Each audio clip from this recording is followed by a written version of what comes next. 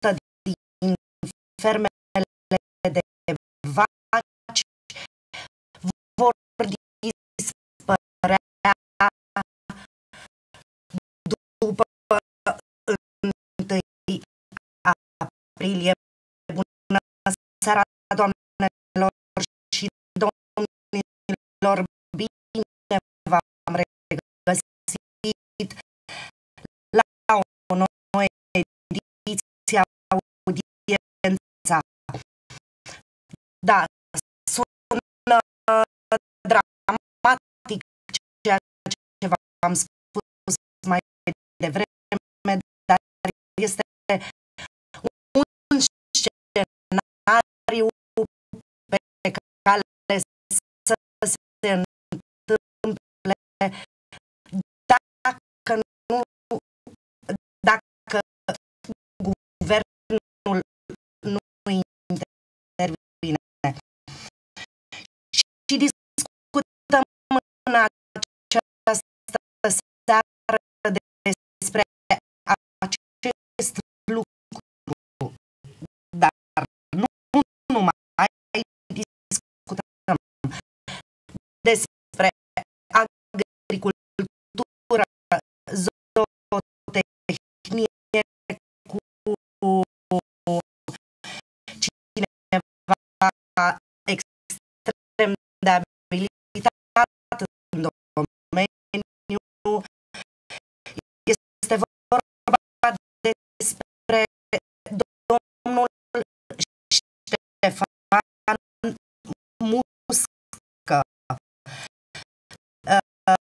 președinte Federație Agrostar, filiala Giurgiu, și vicepreședinte al Federației Naționale Agrostar.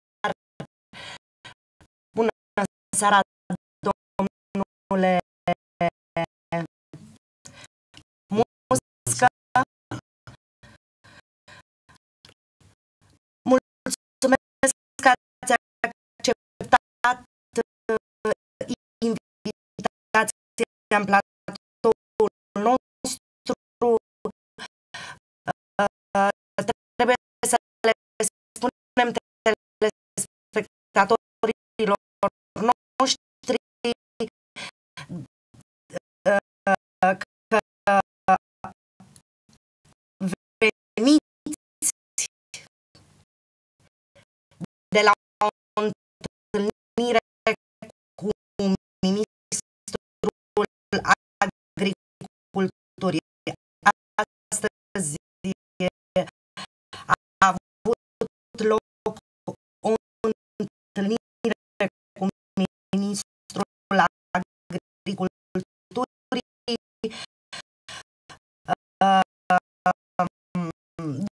După întâlnirea cu primul ministru, dar ajungem și la asta, aș vrea să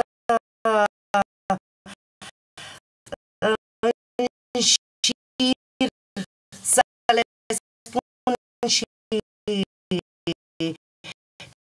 celor care ne privesc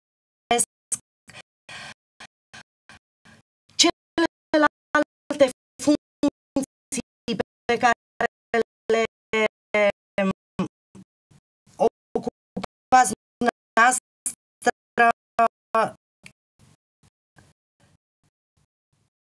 în acest spectru. Vorbim astăzi seară de agricultură, chiar dacă aveți o tangență și cu fondurile europene. Așadar,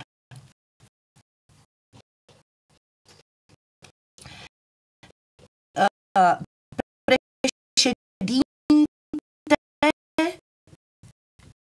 al ale Giurgiu al Federației Agrostar,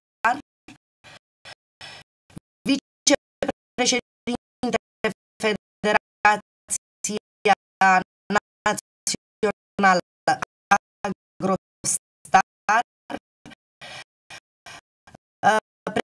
președintele Asociației Generale a Crescătorilor de taurine din România, secretar general al Sindicatului Național al Crescătorilor de bovine,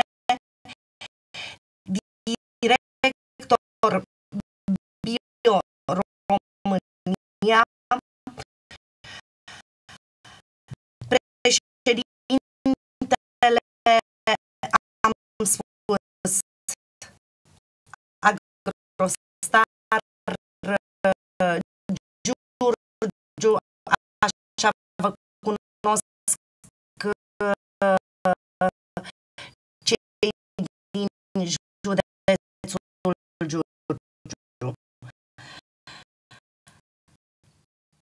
Domnule Musca,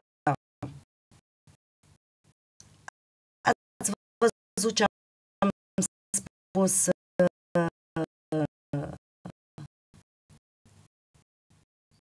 ca lansarea emisiunii. Ia uitați ce au titrat și colegii mei din regie pe ecran. Rămânem fără lapte și carne românești. Categorii, da.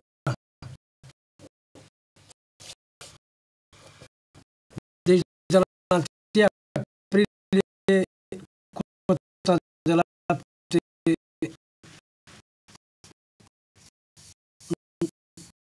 nu va mai exista la nivel european. Țările dezvoltate din comunitatea europeană nu au avut dreptul până acum să producă la capacitatea maximă. Noi încă nu putem să ținem pasul datorită faptului că eu sunt un producător de lapte unde ajung la 4.500 de litri pe lactație, iar ei ajung la 9.000 de litri. Situația se va întâmpla ce s-a întâmplat și cu industria din România. Vor veni la poarta procesatorului tirul cu lapte mai ieftin decât pot să produc eu în România. Le va da un an de zile la un preț convenabil. După ce noi vom muri, vor veni și va dubla prețul. Asta s-a întâmplat și cu industria din România. Asta se va întâmpla și cu laptele și cu carnea din România. Deci nu se dorește și nu s-a dorit să știa de 3-4 ani de zile că se elimină cota de lapte. Nimeni n-a făcut ce înseamnă să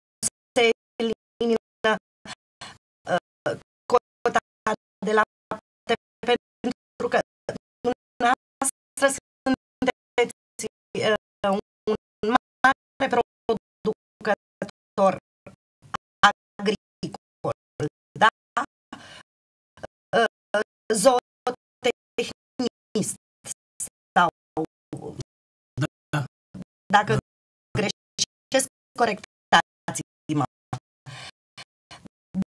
Dar sunt oameni care trăiesc din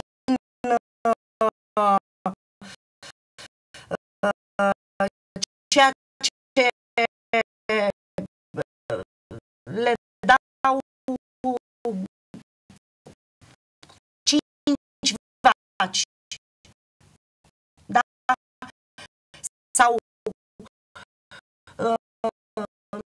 Nea Gheorghiță care are o vacă și vinde și el acolo. Aș vrea să explicați un pic celor ce ne privesc. Deci Nea Gheorghiță este deja în moarte clinică. De la 1 aprilie, Nea Gheorghiță nu mai are niciun acces să mai meargă către procesator. De fapt, de la 1 ianuarie 2014, Comunitatea Europeană ne interzisese să mai prelucrăm lapte neconform. Deci Nea Gheorghiță... Ce înseamnă lapte neconform? Deci lapte mulți cu mână. Nu se mai poate decât lapte din sala de mulți. Deja Nea Gheorghiță era mult din fașă. Noi am încercat să-l mai resuscităm. Eu de câțiva ani de zile încerc prin... Dumneavoastră vă întrerup. Dumneavoastră încercați să-l resuscitați și tanti Marioara, soția lui Nea Gheorghiță, săraca, se duce cu 3 kilograme de brânză la piață unde nu este creat un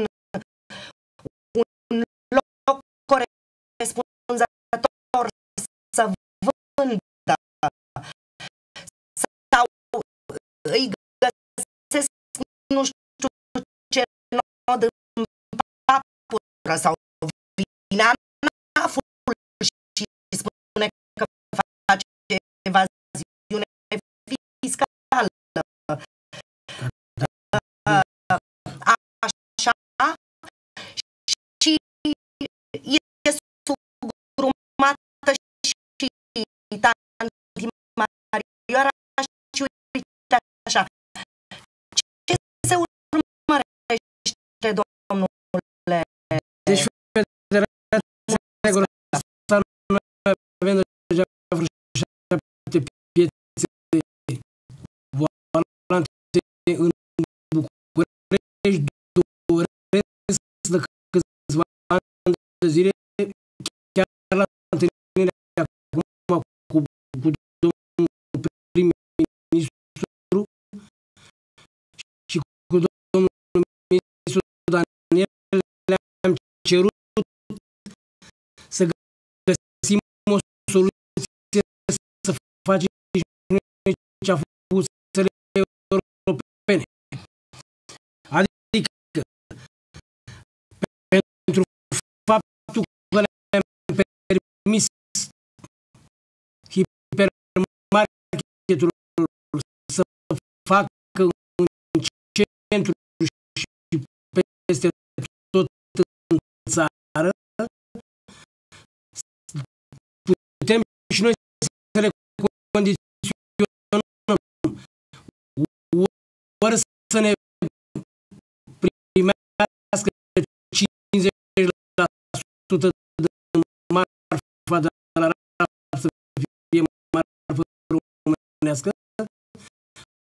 ori să-mi dea dreptul în fața hipermarketului pe platforma betonată, să vin cu o piață voalantă, să vând și eu vineri, sâmbătă sau duminică, dacă nu să ne închidem sâmbătă și duminică, este pe teritoriul țării mele, ceea ce cea mai mare greșeală pe care a făcut-o, n-am făcut-o cu băncile. Deci, banca BCR în Spania să dă cu 3% pentru agricultură, mie dă cu 12%. Deci nu e posibil ca în țara noastră să nu putem să avem și un cuvânt de zis, să sărim și noi în ajutorul acestor persoane. Ba mai mult, le-am solicitat în momentul când acum se dă drumul la un atestat de producător începând de la 1. Vom pune viza pe toate atestatele de producător, asociațiile profesionale. Până acum nu s-a întâmplat în România. Vom face verificare la fiecare producător care merge în piață, îl vom verifica acasă, să nu mai se vândă pe calendarul de producător banane, portocale și, mă rog, alte. Vă rog să detaliați, pentru că am auzit și eu la piață producător, da, un domn de la, dau exemplu, de la Oinacu, de la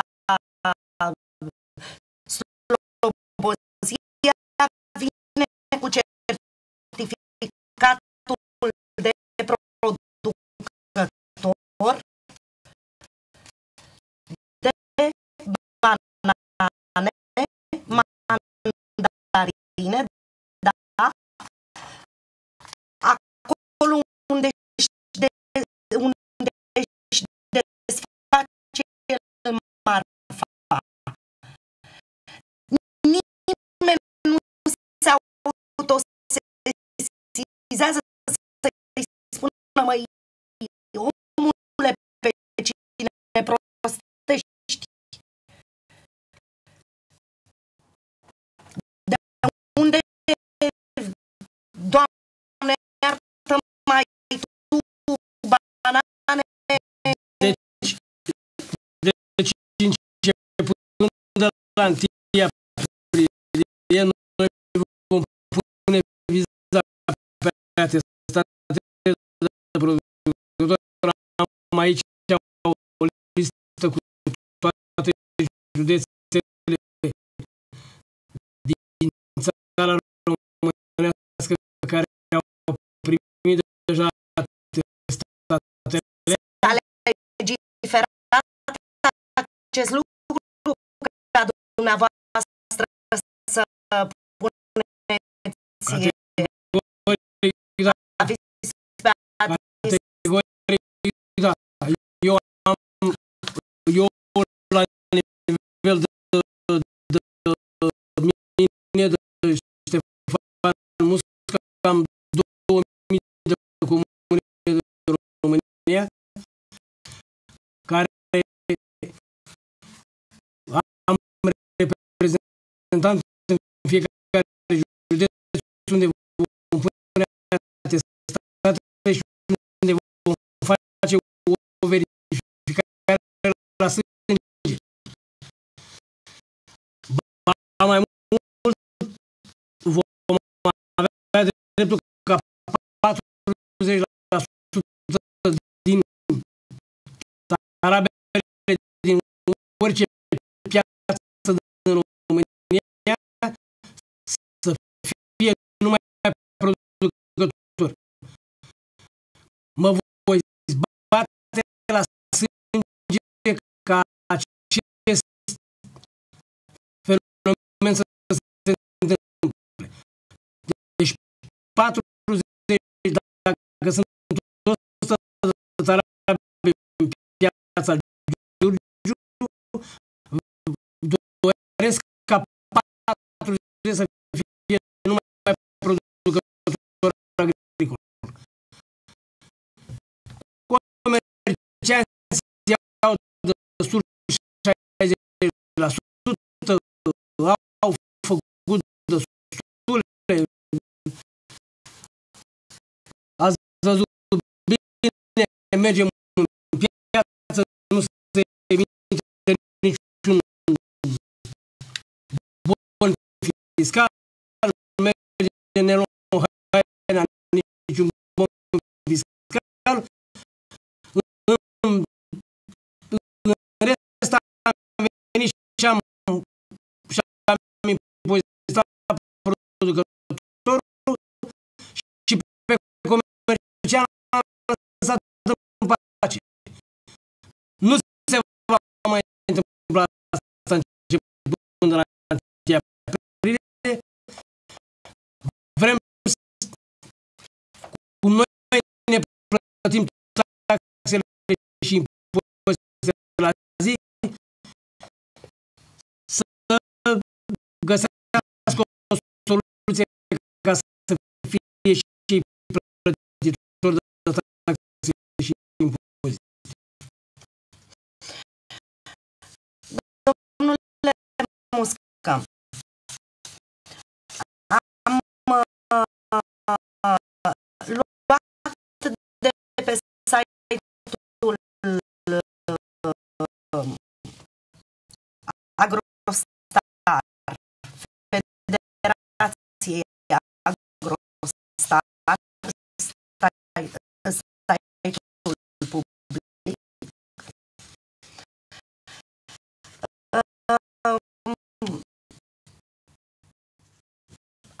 Am extras ceva scris între ghilimele.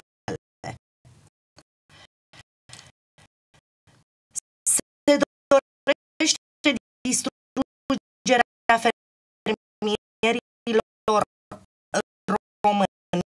De mai mulți ani cerem măsuri și nu s-a făcut absolut nimic. Mari procesatori deja anunță fermierii că nu le mai cumpără laptele sau reduc prețul astfel încât producătorul să nu își acopere cheltuielile. Și iată, vine cu un exemplu. Aș da un singur exemplu. Sece. N-am să spun pentru că este exemplu concret. Da.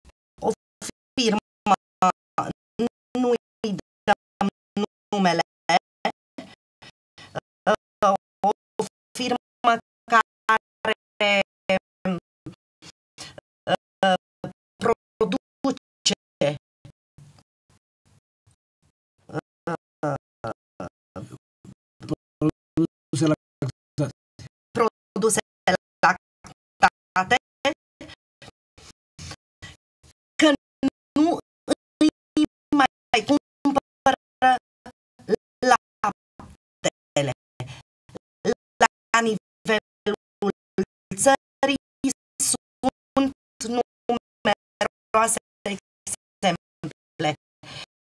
Cât de importantă este această firmă care produce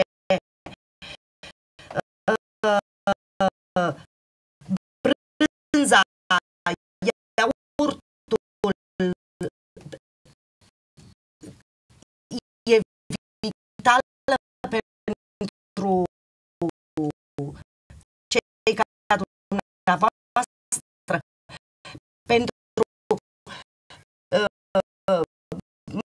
mari producători, cei mijlocii, cei mici de care ați spus că sunt. Este o lovitură foarte grea, pentru că această fermă, având un contract cu respectiva firmă care a avut până acum, i-a luat la putere, a făcut niște investiții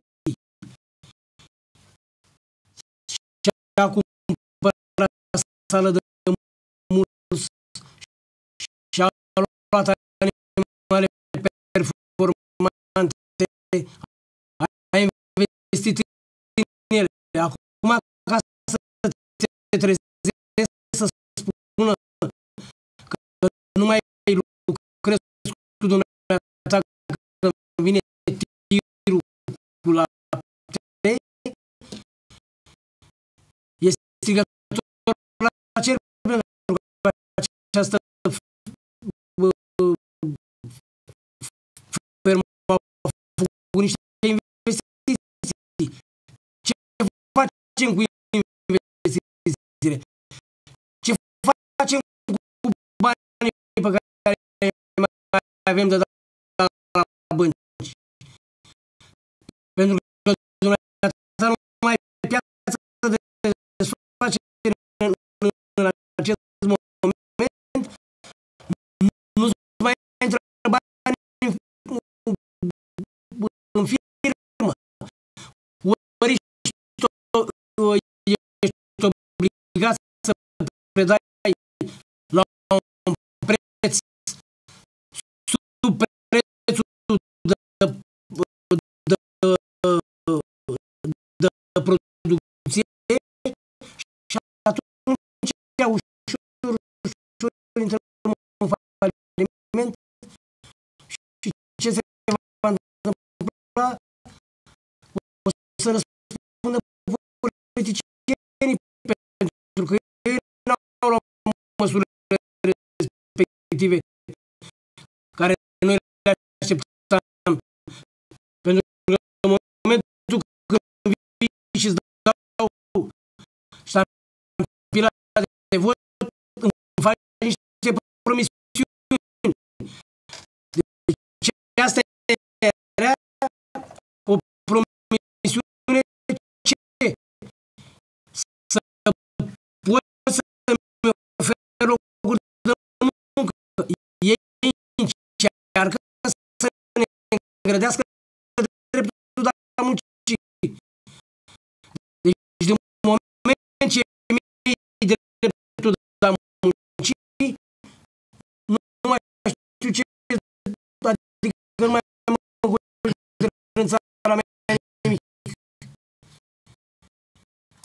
Această fermă a luptat, a investit și acum să te trezești că guvernații noștri nu au nimic concret pentru noi. Pentru că să știa că se va elimina cota de lapte, se știa că va veni foarte mult lapte din țările care sunt la o capacitate mai mare.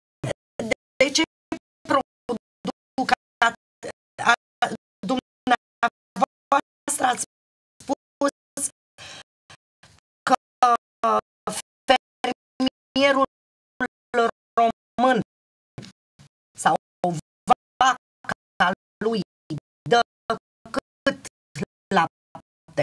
9.000 de litri pe lactație. Și Este 9.000. Și a noastră 4.500. de ce diferența asta? Pentru că el a având o subvenție mai mare și de mai mulți ani și fiind integrat în comunitatea europeană de mai mulți ani înaintea mea, a avut posibilitatea să-și investească și să ajungă la performanță. Noi de-abia acum facem performanță. Vaca face performanță. Vaca face performanță. Da. Deci eu la nivel de țară acum am 52.000 de capete de vaci care iau pe fiecare lună probe de lapte, merg cu ele la institut, după un an de zile dau certificatul de origine și spun ce grăsime are vaca, câți litri dă până un an de zile și facem o performanță. Pe urmă, produsul din această vacă după 2-3 ani de zile, când vrea să o vândă, eu îi dau un certificat de origine. Avem 200 de milioane de euro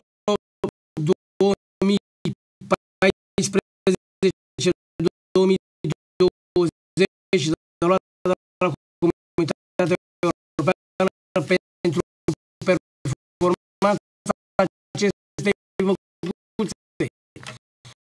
În situația când nu mai am linie de desfacere și nu mai am cui să vând marfa, îmi pare foarte rău, nu am pentru ce să mai investesc, nu mai am pentru ce să mai fac această performanță și rămâne pentru că până la 2 ani de zile am avut 1,37%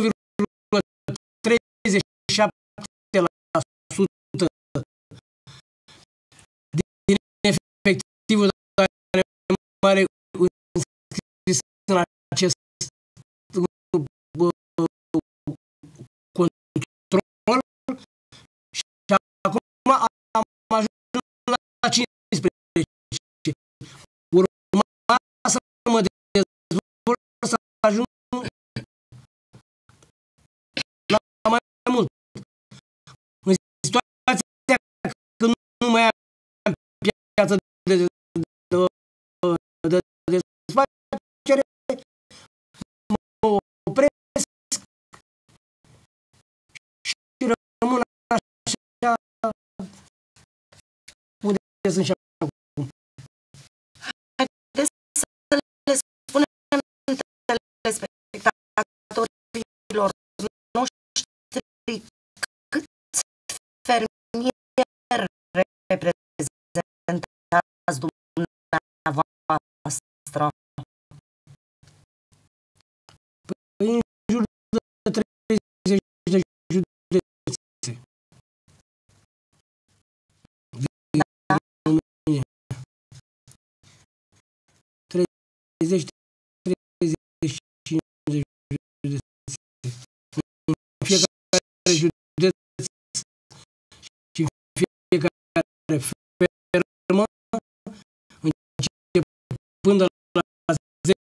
capete în sus, luăm probe de lapte și mergem cu el la laborator.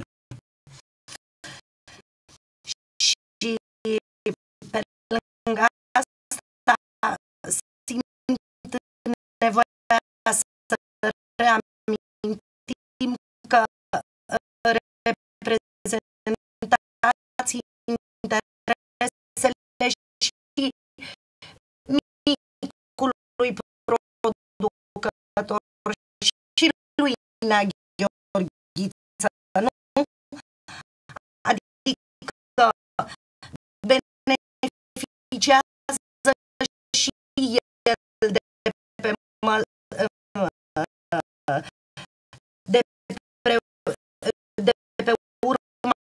măsurilor pe care doriți să le ia guvernul, nu? Cel mai mult țin la fermierii mici, cel mai mult țin la fermierii mici, deci această delegație din China care a venit la Giurgiu a venit pentru și a fost aduși de noi prin relațiile mele cu Camera de Comerț de la București pentru a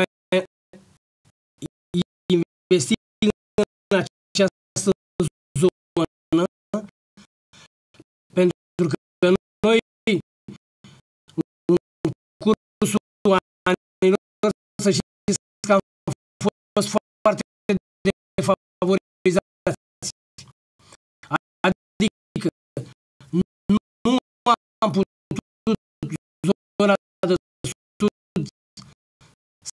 să implementăm prea multe proiecte europene, pentru că acest guvern și, mă rog, măsurile care s-au luat cam împotriva noastră, întotdeauna proiectele mergeau către Ardeal și către zonele defavorizate. Dar celelalte guverne, că nu putem să arătăm cu degetul doar către un guvern. Și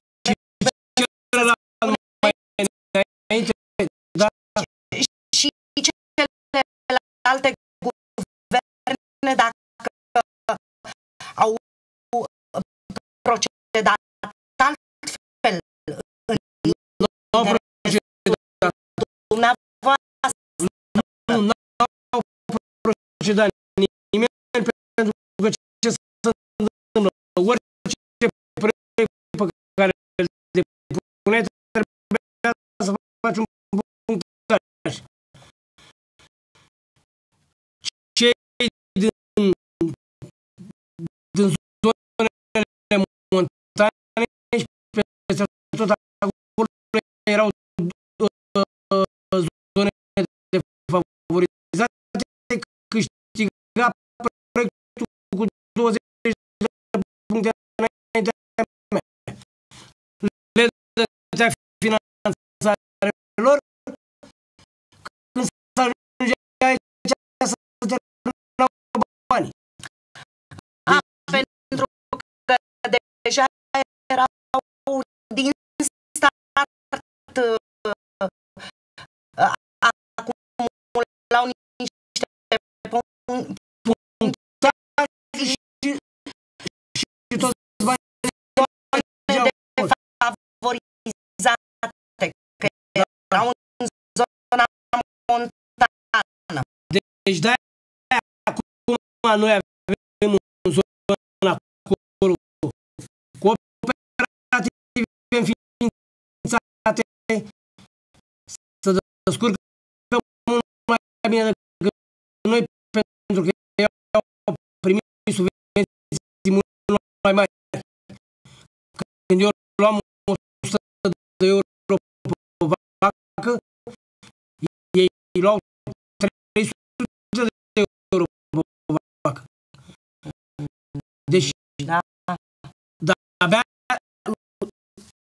din acest an am găsit o soluție din acest an, din 2015. Așteptăm să devenim și noi egali și cu zonele defavorizate. Da, este adevărat. Vreau să ne spuneți ce ați făcut în acest sens, pentru că aveți pe umeri să revenim un pic, să nu trecem de la subiect, de la Giurgiu și de la Neagic. Ce s-a întâmplat? Această delegație din China care a venit aici era o delegație extraordinară și benefică pentru noi. Nu știu de ce guvernul României și nimeni nu s-a îndreptat că am umblat și prin Occident și am văzut și eu pe unde au ajuns chinezii, au făcut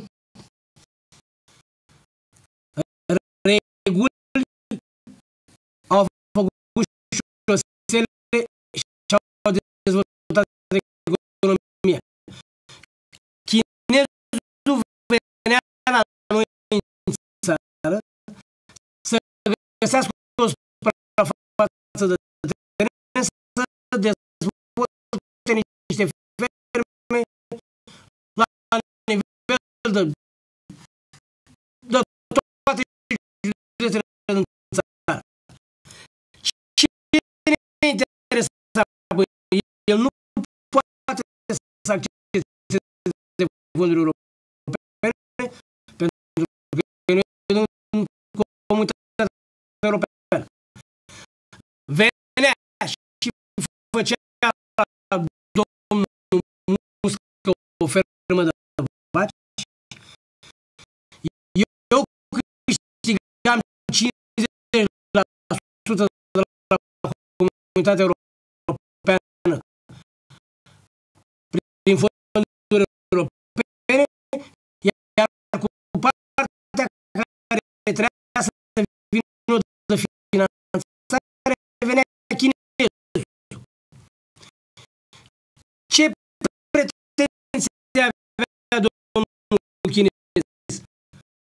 Avea ca pe timp de 5 ani de zile era făcut un contract cu țara românească să-i dăm 500.000 de capete de bățată cu negru românească.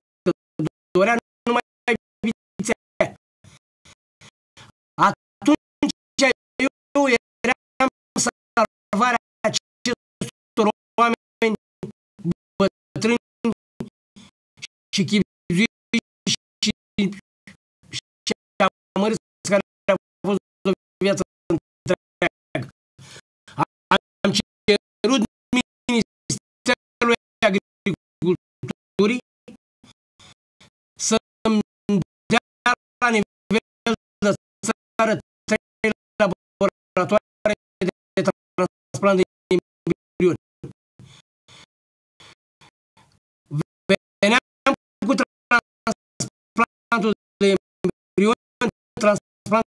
de embrion nu e montat artificial. Ce comandăm, aia ne este. Lăsa vițeaua să sugă 10 luni și luarea Gheorghiță 1000 de euro ce n-a văzut în viața lui, dacă avea 5 locuințe și lua 5.000 de euro. Și atunci găseam și posibilitatea de a-l impozita pe Gheorghiță, că Gheorghiță nu putea să vândă la chinez fără factură. Să vindea printr-o cooperativă, printr-o formă asociativă. Și atunci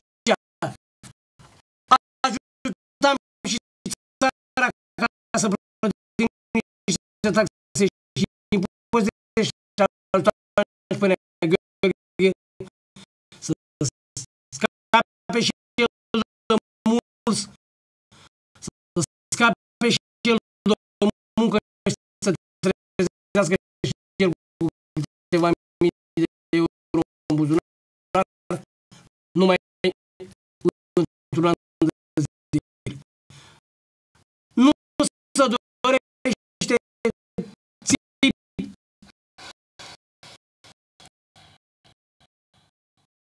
Nu primesc răspunsul deocamdată, poate în viitor ajutați de domnii parlamentari, de domnii deputați, senatori, de Giurgiu, poate mă vor susține pe la Camera de Deputați sau la Senat unde merg. Ați primit vreo susținere din partea parlamentarilor de Giurgiu? În afară de domnul deputat Florian Nicolae, n-am avut nicio, m-a susținut pe la Comisia de Agricultură, mă susține de câte ori merg, am depus niște documente și la dânsul la cabinetul parlamentar, le-a prezentat către Camera Deputaților, așteptăm un răspuns, pentru că să vă spun acum o săptămână am solicitat niște teren, am făcut niște demersuri pe la toate instituțiile statului, era o suprafață de teren pe zona de sud de aici, de vreo 10 ani de zile nu s-a încasat nimic după ea. Am depistat-o, am făcut adrese secretariat de stat, nu a putut să-mi dea, m-am dus cu 30 de firme numai de tine. Plătitor de taxe și impozite la zi. Am solicitat oameni buni. Haideți să dăm către tine ăștia cât 100 de hectare care ne permitea legea prin atribuire directă și să facem niște proiecte și să avem obligația să oferim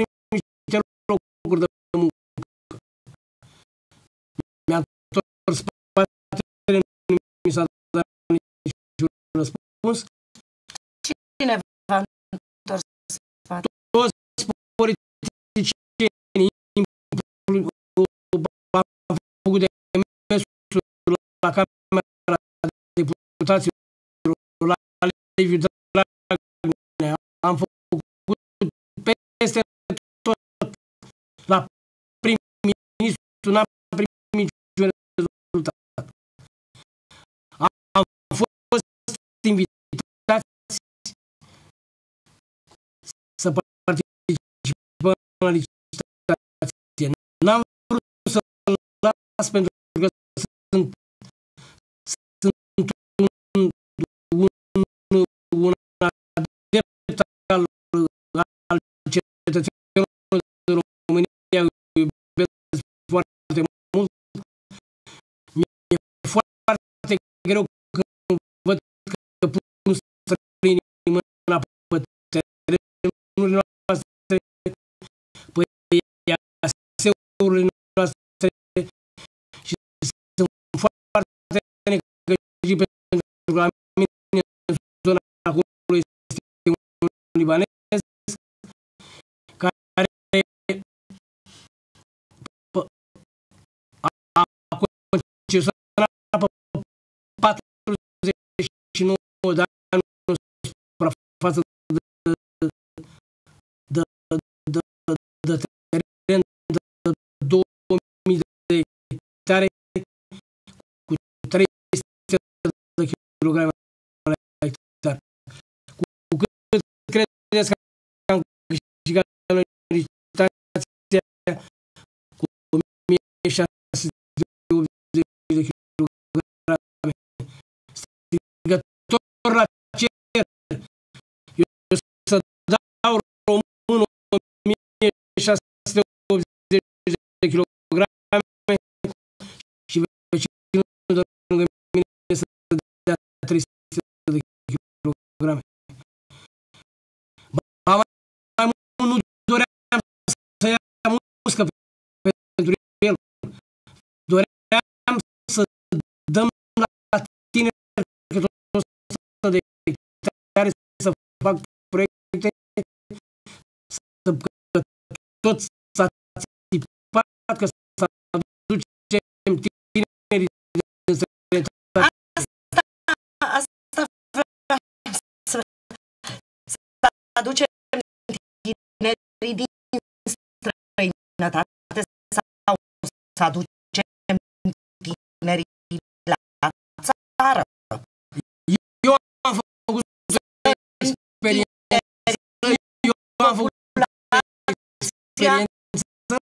Am doi băieți, i-am adus acasă în luna decembrie, la 1 martie s-au urcat în mașină și a plecat în Spania, a spus că nu le trebuie România. Ce a văzut când a văzut că tata lor nu ia banii pe lapte decât la 3-4 luni de zile. Deci asta e o experiență făcută și am vrut să fac o experiență ca să nu arunc pe altcineva. Dar cum e aia? Luați banii pe lapte la 3 luni? Că v-am auzit comentând și fiind așa, luați, dar pe de altă parte dumneavoastră trebuie să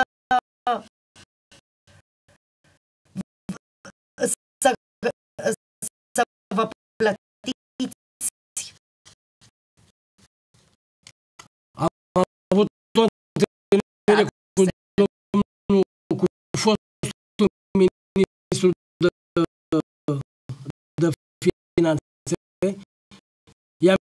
explicat, l-am rugat să găsească o cale, l-am rugat atât. Domnul ministru, dacă muscă primește banii pe lapte,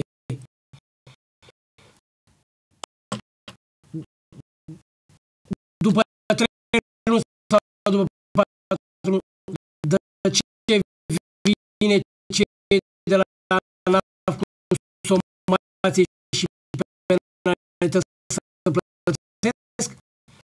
Dom'le, de ce nu găsiți o soluție când mi se vede banii?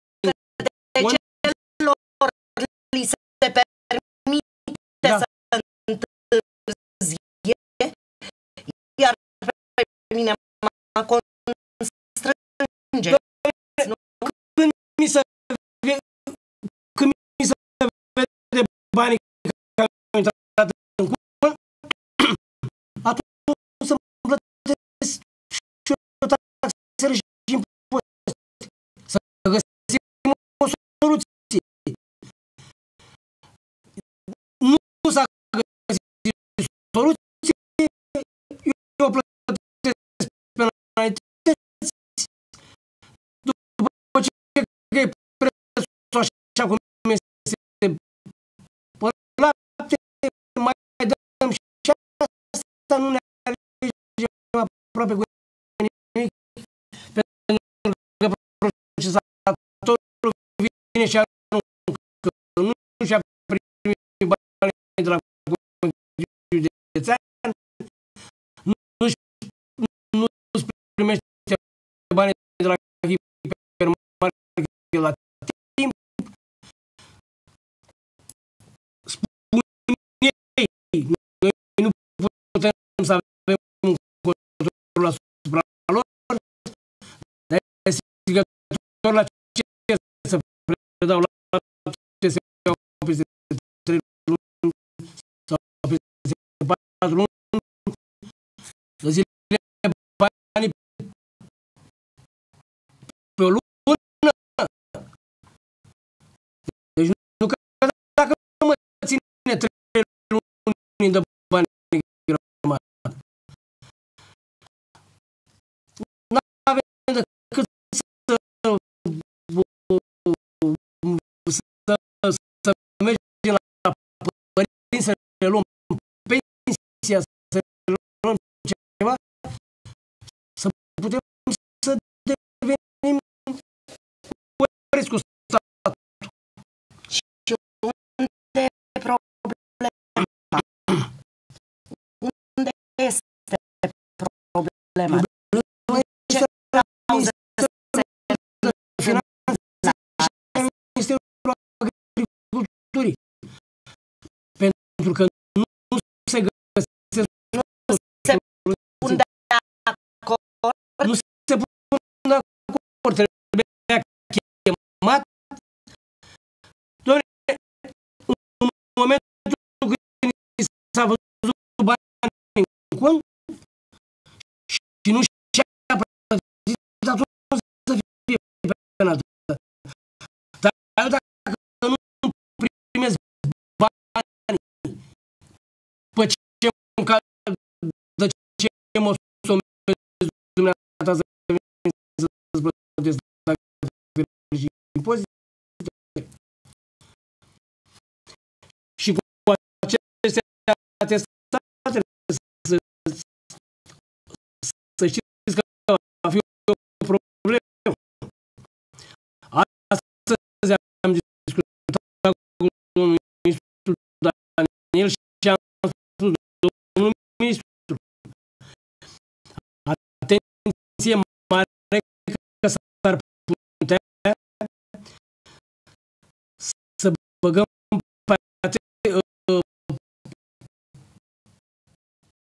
să punem pe fermieri să plătească de 2 ori. E posibil să-și plătească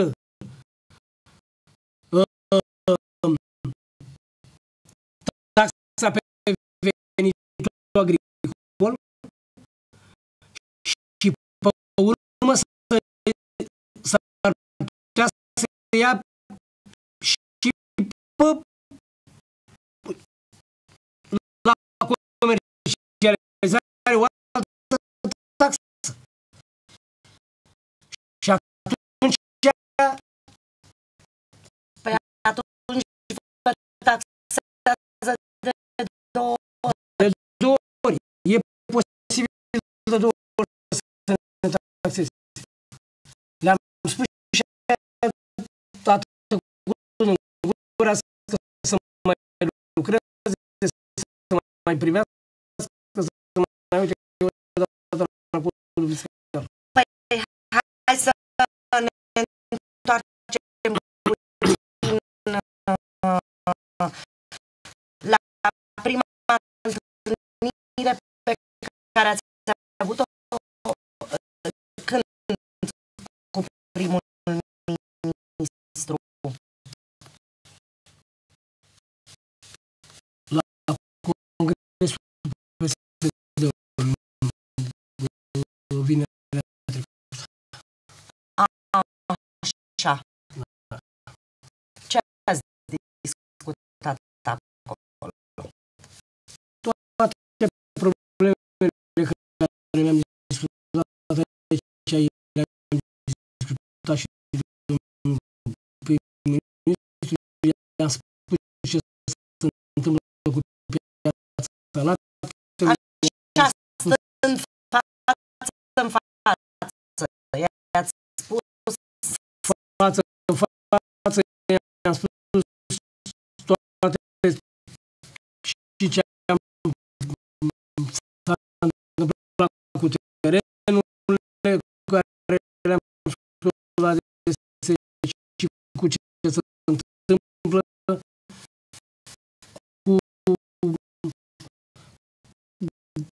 cu Ministerul de Finanțe și că dorim să se îndrepte către tinerii din România să găsim o soluție, pentru că acum s-a dat drumul la niște proiecte, la niște măsuri. A apărut ghidul solicitanților chiar pe 25. Eu aici unde am birou voi autoriza acum în câteva zile o firmă de consultanță pe proiecte europene și vreau să începem să facem niște proiecte pentru tineri. Că primele proiecte acum este instalarea tinerilor fermieri 50.000 de euro și măsura 1, 2, 1, fosta măsura 1, 2, 1 pentru modernizarea de ferme. Și chiar dorim să facem o linie de procesare de lapte și o fabrică de conserve, pentru că în acești centru de formare profesională pe care îl conduc și sunt director pe zona de sud Muntenia,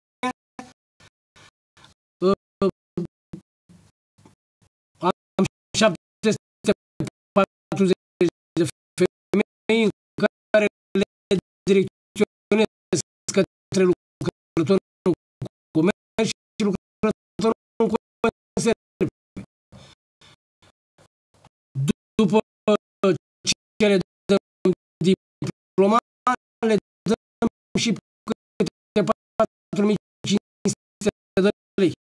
Deci are 1.500 de lei pe lună cursurile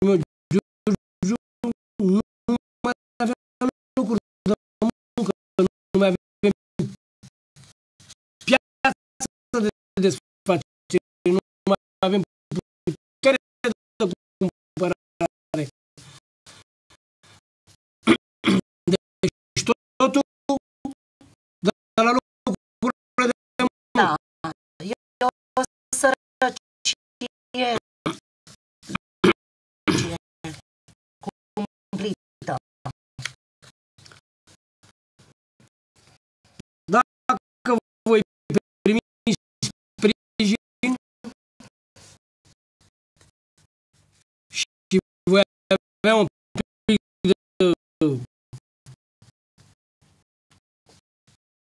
de ajutor din partea domnilor care le dăm ștampila de vot. Eu sper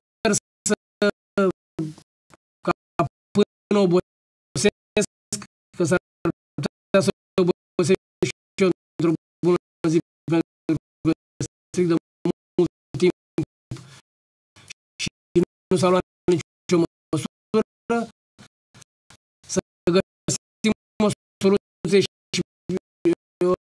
pentru acest oraș, pentru că merită și e păcat să rămânem, că am înțeles că suntem cam pe locul 2 după Vaslui la sărăcie. Și nu mi-aș dori să zic că muscă țipă, face drege, dar pentru județul nu face nimic. De-aia am venit și cu acest centru de formare profesională. De-aia mi-am mutat și toate birourile din București, mi le-am mutat la Giurgiu, să pot să fac și ceva pentru acest județ. Așa, exact asta spune și e și politica deputatului Florian Nicolae și a făcut apel către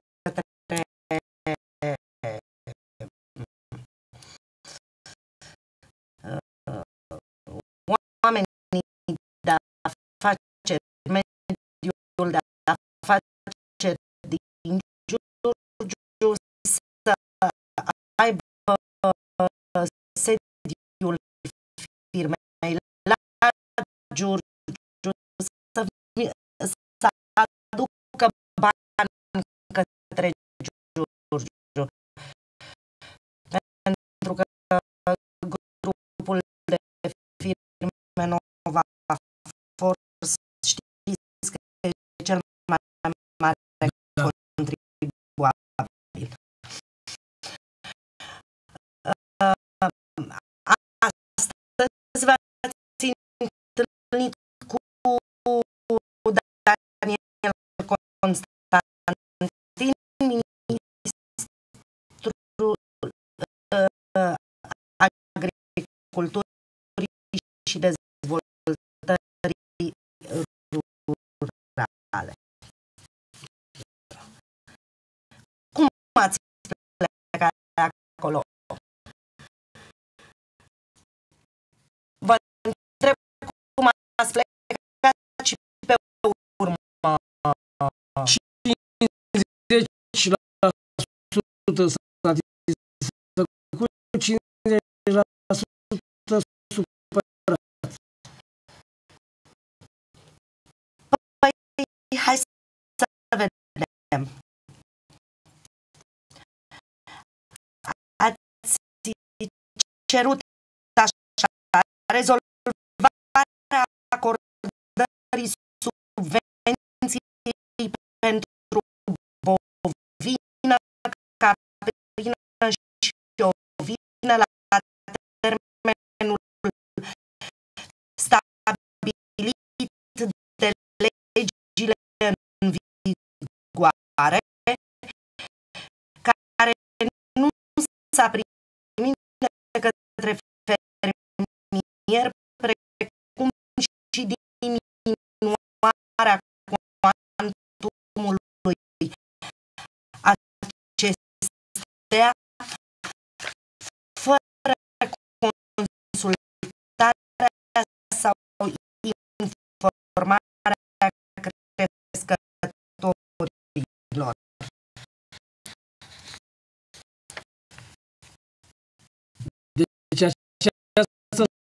cere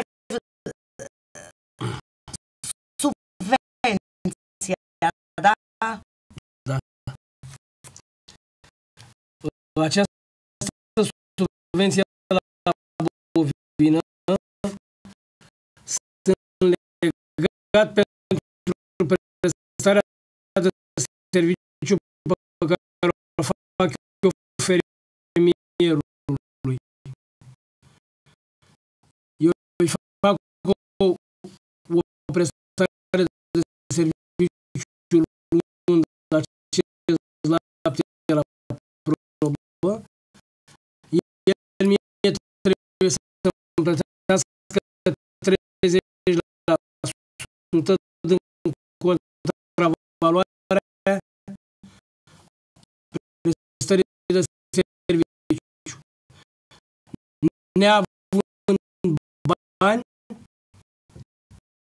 nu are unde să-mi plătească. Eu neavând dovada plății, nu pot să depun de contul către APIA. În situația asta, îl oblig pe fermier să-mi plătească 100%. Și e primul an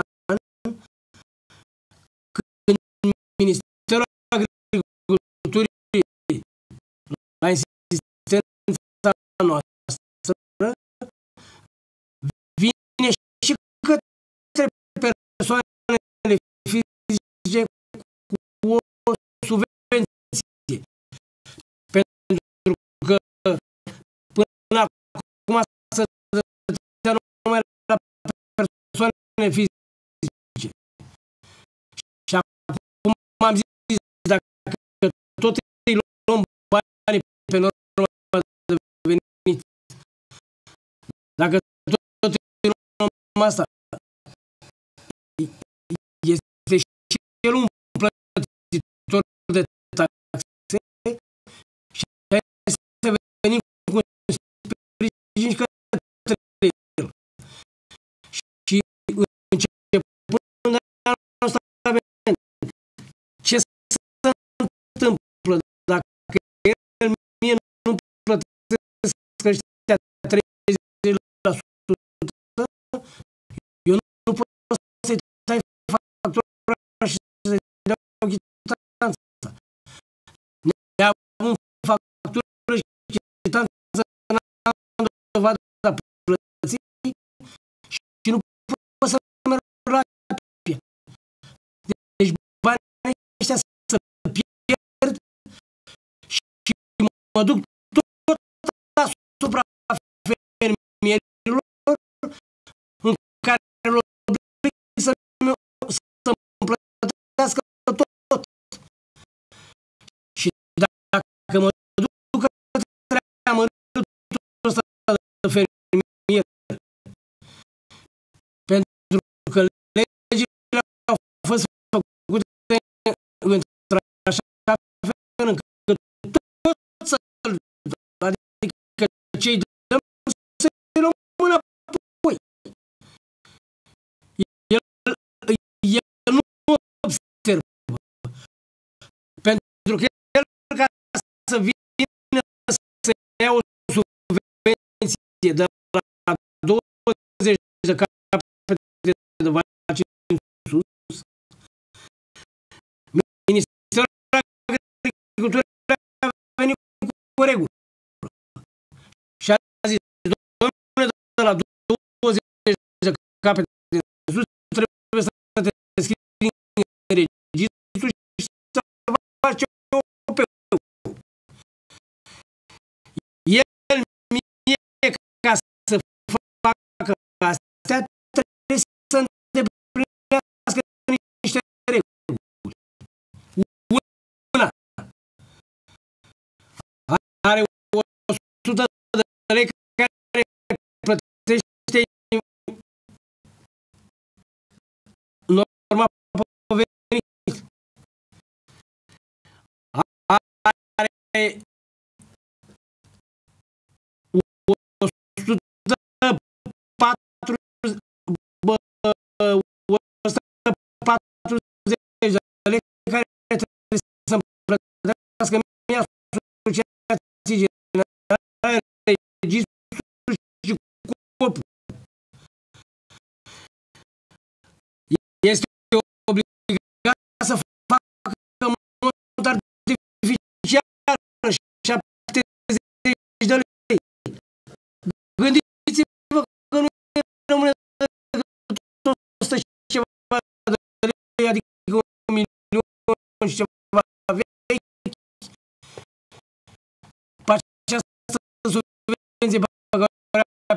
persoană fizică. Și atunci, luptându-ne la minister, am zis, dom'le, banii ăștia dați și lui subvenție, indiferent că nu este persoană fizică autorizată, el este plătitor de taxă, adică este un plătitor de pe taxa de venit. Și atunci, pe venitul agricol. Și atunci, el, ca să-mi facă mie dovada asta, trebuie să îi eliberăm aceste atestate producători. Ce am făcut noi, Ministerul și Guvernul României? Dăm o lege în care de la 3 noiembrie cade certificatele de producător și intră în vigoare atestatele de producător. Stimată doamnă, la 1 aprilie,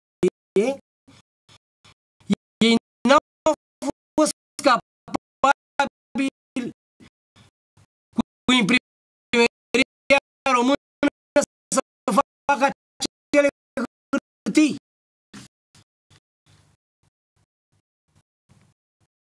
Deci s-au contrazis singuri și atunci ce vină are fermierul român că nu are acum atestatul de producător să mi-l dea mie să mă duc cu el la pie.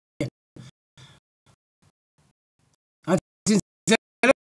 Și astăzi una dintre aceste probleme mi le-a rezolvat domnul ministru, care a cerut o amânare și mi-a dat până pe 30 aprilie.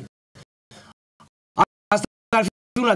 Deci această subvenție a doua, în momentul când nu mai avem piața laptelui, în momentul când noi nu ne luăm bani de la procesatori, în situația când noi după 3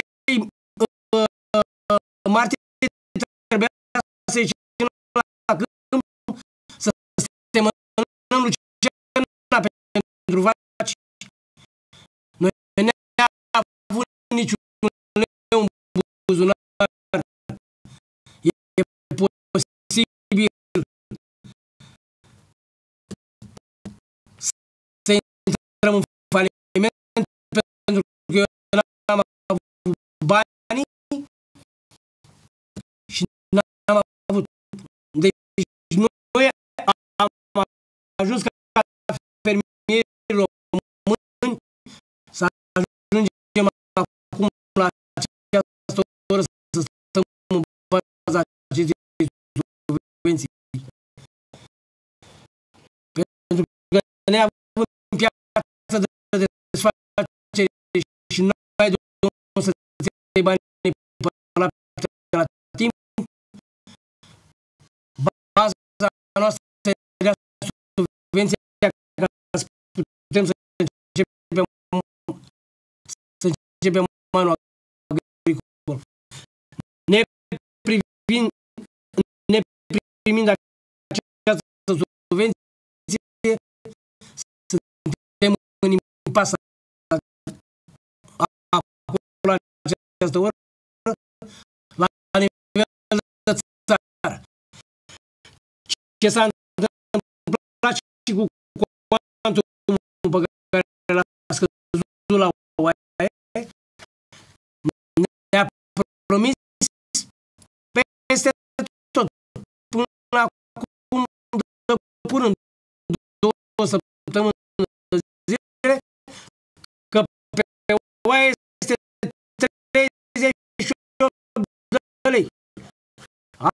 astăzi mi-a dat dovada, mi-a spus că 28,08.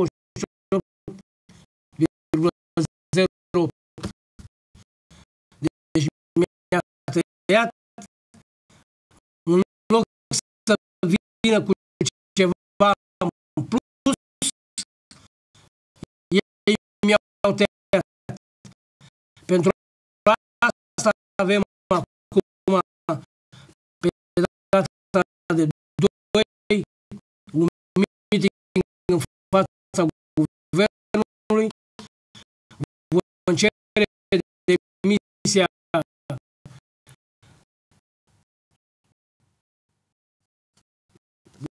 o să stabilim cui cerem, pentru că nu se mai poate așa, nu se mai merge. Deci, în momentul ce mă ții un an de zile, să aștept o brumă de bani pentru oaie, vii și îmi spui că îți dai 38 și acum dai 28.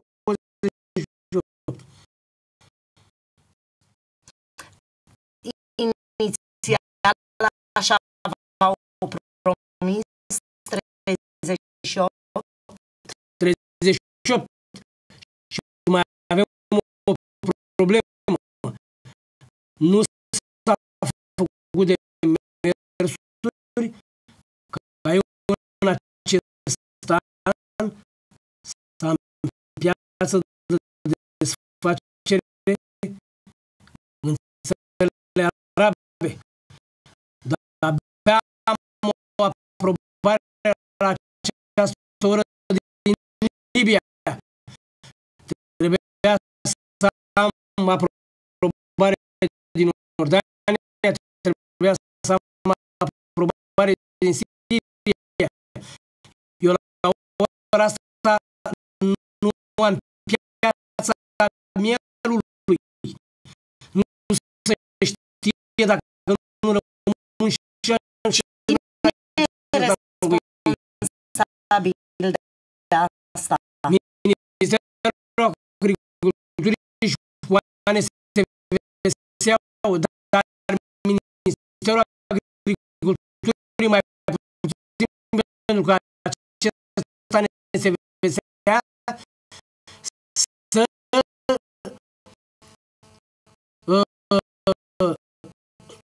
subordionează direct guvernului.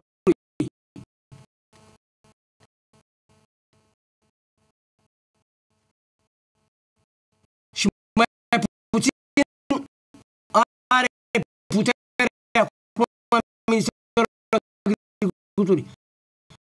Deci, direct Secretariatul General al Guvernului. Nu i-a obligat nimeni, nu le-a impus nimeni, știa că vine piața și că nu avem piața mielului și noi la această oră nu avem un acord semnat cu Libia. Deci dacă nici nu se rezolvă problema în câteva zile, să putem să începem exportul către Iordania, către Siria, suntem vai de viața noastră. Vom rămâne cu animale și nu avem ce să mai facem. Pentru asta l-am zdruncinat un pic pe domnul ministru astăzi. Am mai discutat o problemă tot cu legea pășunilor.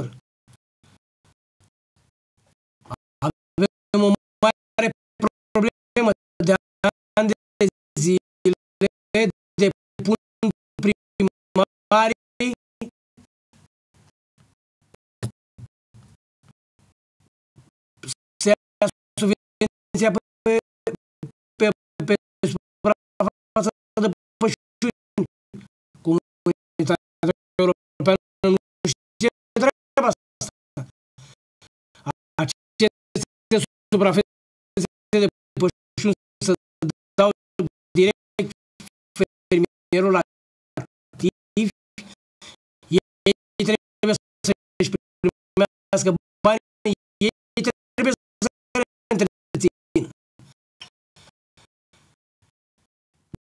Din motive electorale, primarii au depus și acum în acest an trage să facă același lucru.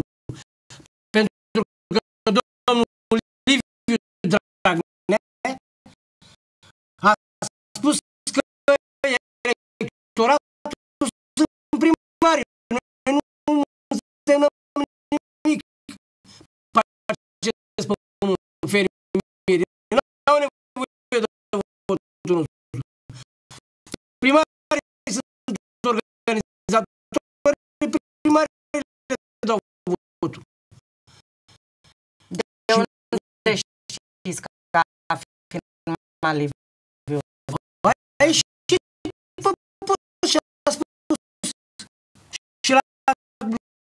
și la ședințele cu noi același lucru ne-a spus. Și acum noi luptăm și de-aia ieșim în stradă pentru că nu ne-au dat normele metodologice, atârnă să dă drumul la primirea de declarații la APIA și în momentul când noi nu avem un contract legal cu primările, nu putem să depunem. Și să expire termenul. Expiră termenul și va depune tot primării. Da. Așa că despre ce să mai vorbim? Cineva întreabă dacă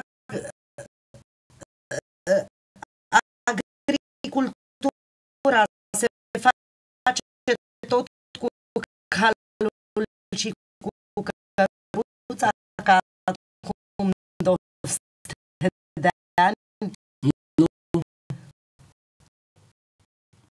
Nu. Dar să știți că am avut o problemă foarte. Deci noi când am fost primiți în Comunitatea Europeană, am fost primiți pentru a deveni piață de desfacere. Deci la noi toate importurile sunt foarte scumpe. Utilajele sunt foarte scumpe.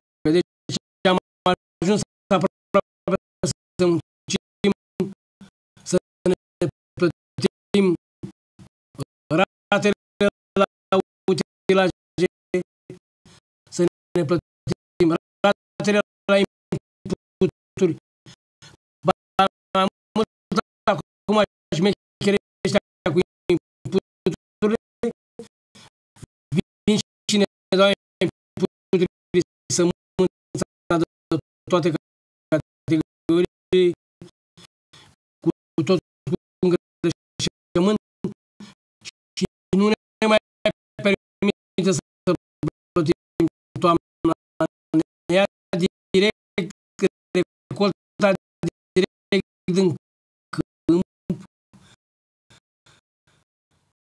Deci nu mai găsim nicio soluție. Este 50 de bani grâu, cu 50 de bani îl dăm. Nu mai avem posibilitatea să mai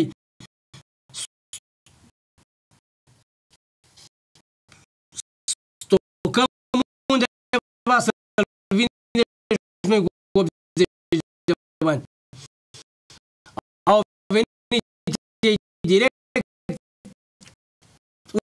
îți dă inputurile, ei ți-a și grâu, ei ți-a și porumbul, sănătate, fermierul rămân.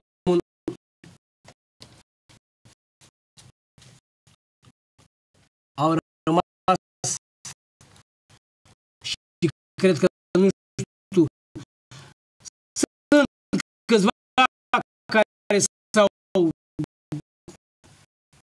dus mai departe, dar noi ăștia cu 100, cu 150 de hectare să știți că ne mișcăm foarte greu. Da, e foarte, foarte trist ce ne spuneți și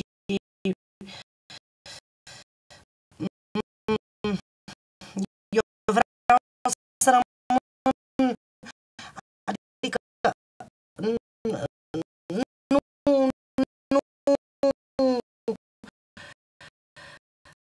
am atâta optimism ascultându-vă, dar pare prea sinistru ce spuneți și poate obțineți ceva joi la protest. Este adevărul pe care vi poate regândesc această strategie, fiindcă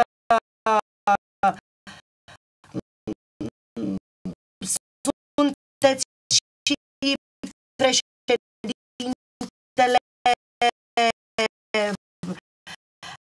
asociației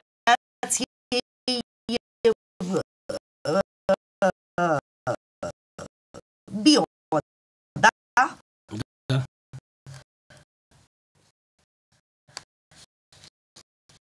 Bio România.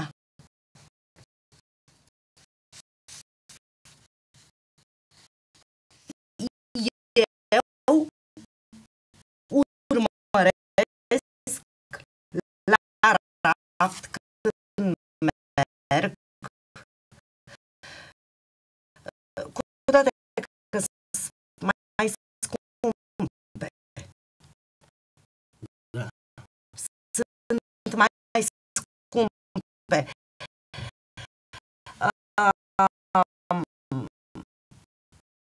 Să cumpăr pentru copilul meu un lapte cât mai bun și atunci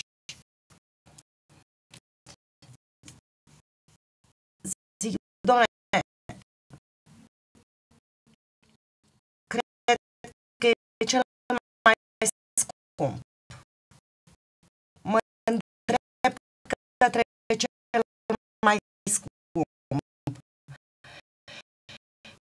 Și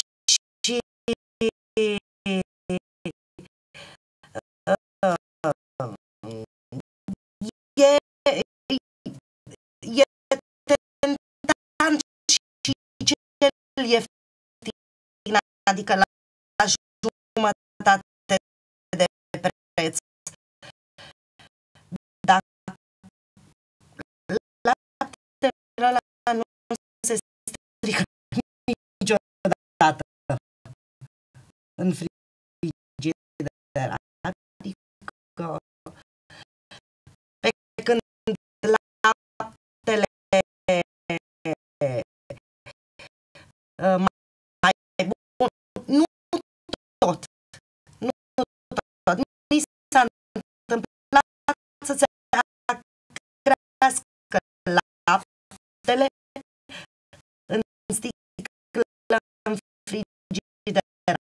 am zis că e semn că e lapte bun. Cum recunosc eu produsele? Și da, mă îndrept către produse românești. Păi să știți că prima problemă pe care am cerut-o și o susținem în vreme etichetarea produselor.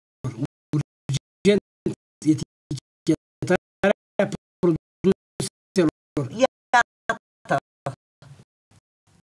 Și atunci vom ști Și etichetarea și să facem descrierea poate să fie poate să fie lapte din Ardeal, lapte de nu știu unde și scris acolo mic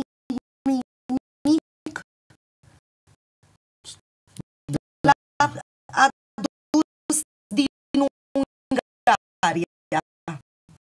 Cum am auzit, am văzut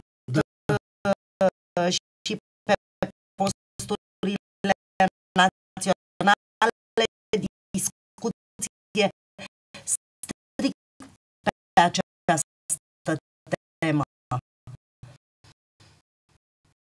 Eu vreau lapte de la făcuța producătorului. Floare. Da, dacă se poate și mai bine. Se poate, noi asta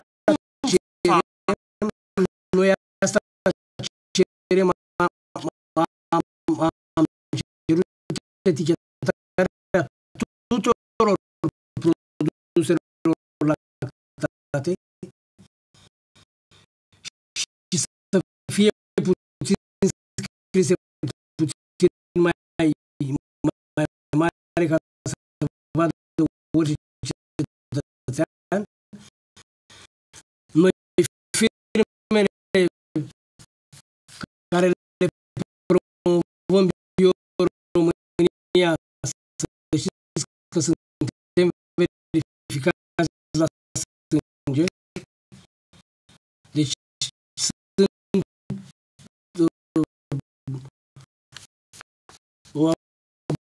avem niște firme specializate care ne verifică produsul, deci nu avem voie să dăm sub nicio formă, niciunde paște vaca, niciunde mergem, nu avem voie să dăm cu niciun fel de azotat chimic, absolut nimic. Noi nu dăm decât cu gunoi de grajd și atât.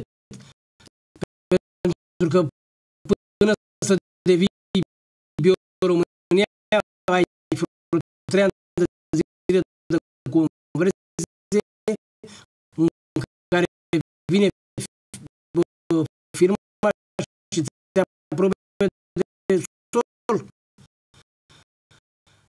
Deci nu ne punem problema și nici nu ne jucăm cu instituțiile statului, ăștia bani europeni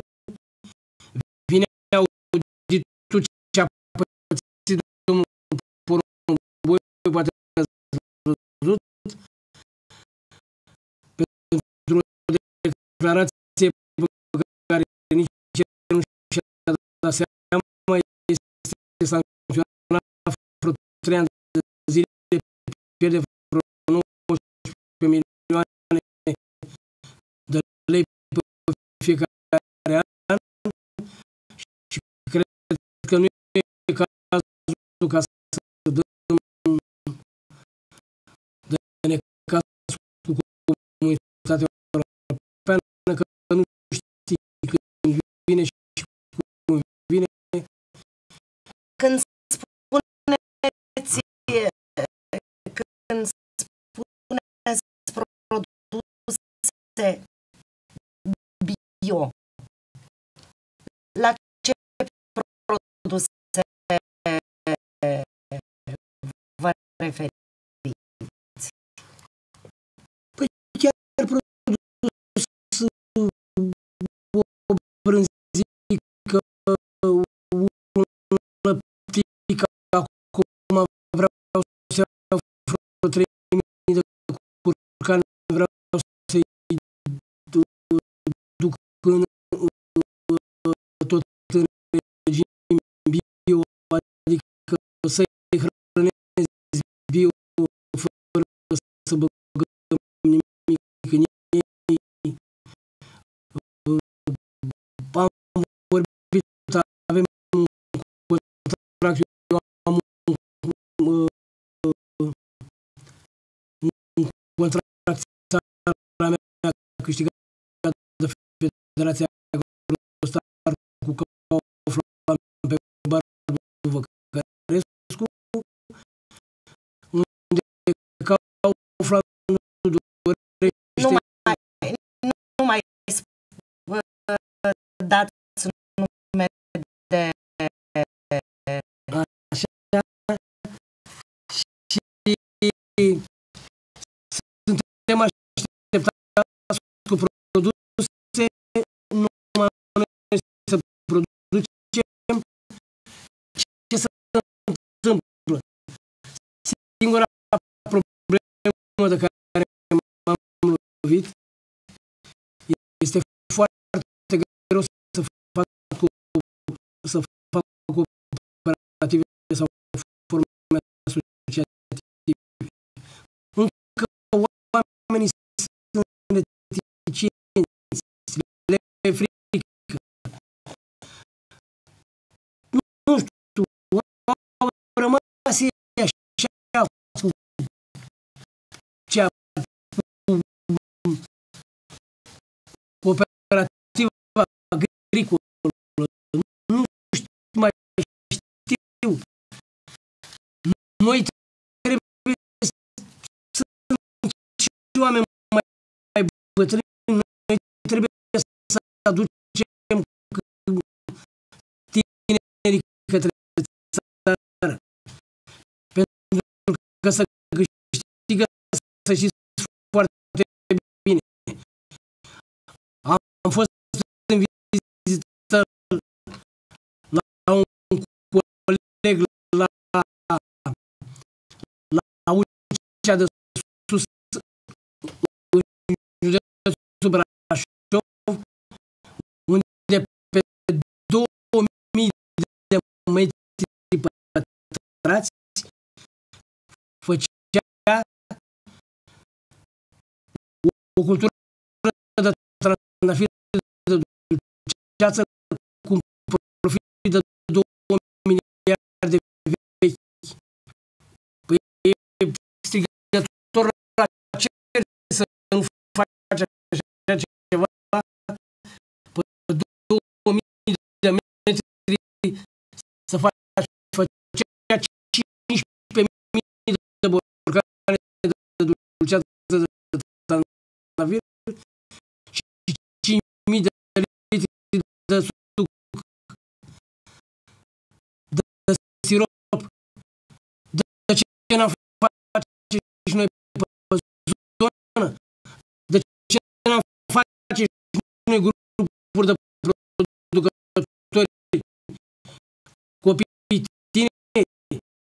De ce acum pe 3.000 de metri de solar avem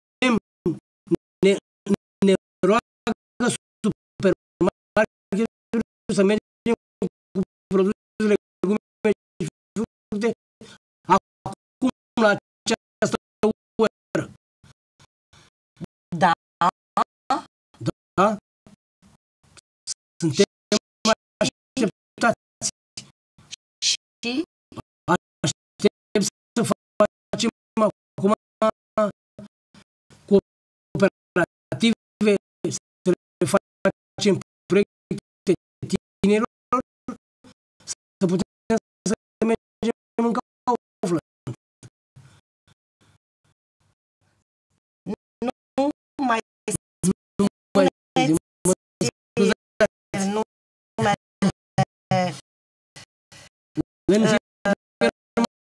o să spunem și Bila și Bira și Ocean și Deci, știu ce. deci trebuie decât să putem să promovăm, să mergem să discutăm cu tinerii, avem nevoie și de sprijinul guvernului, pentru că acest tânăr are nevoie de 3.000 de metri pe care nu are.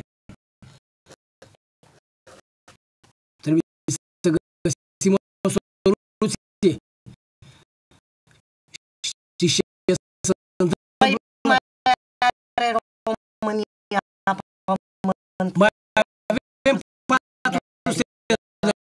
400.000 de hectare și la ultima discuție a mea pe care am avut-o cu domnul ministru Daniel Constantin, că atunci mi-a sărit muștucul, mi-a spus că vrea să scoate la vânzare. Și atunci am zis, e posibil singurul patrimoniu pe care mai are țara românească să scoatem, pentru că și ce se întâmplă,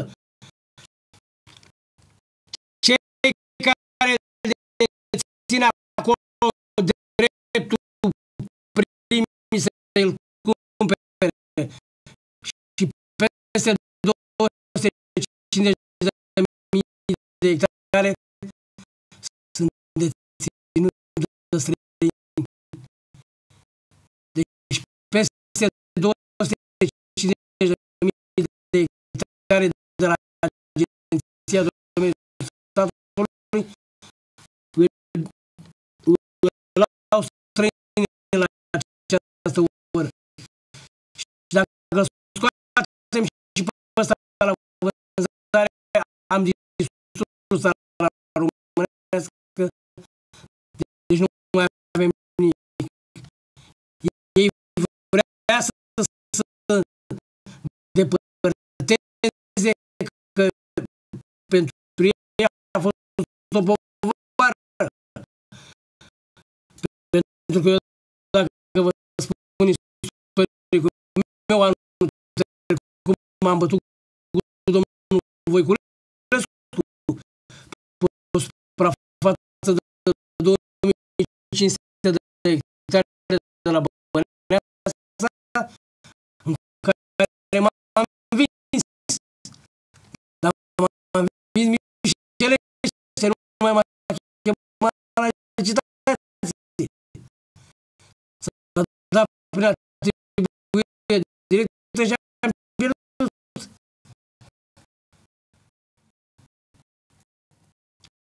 Deci nu mai doresc să mai dăm pământul străinilor. Vreau neapărat să-l îndreptăm. Și aici Agenția Domeniului Statului poate să vină să spună, doamne, ce cu terenul ăsta? Îndreptăm către tineri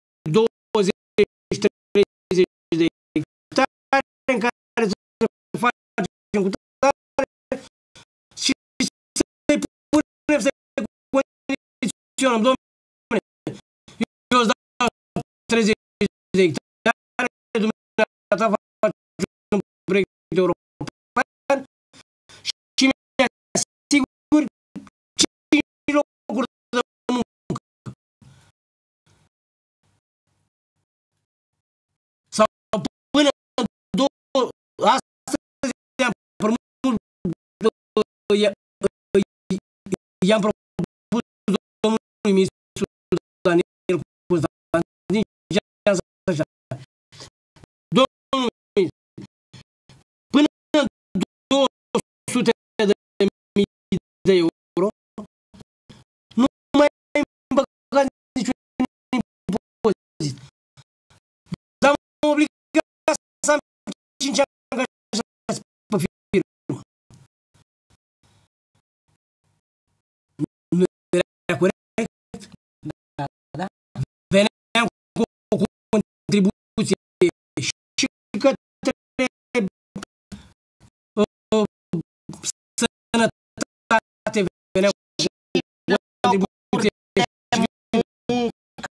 și locuri de muncă și așa ce facem noi.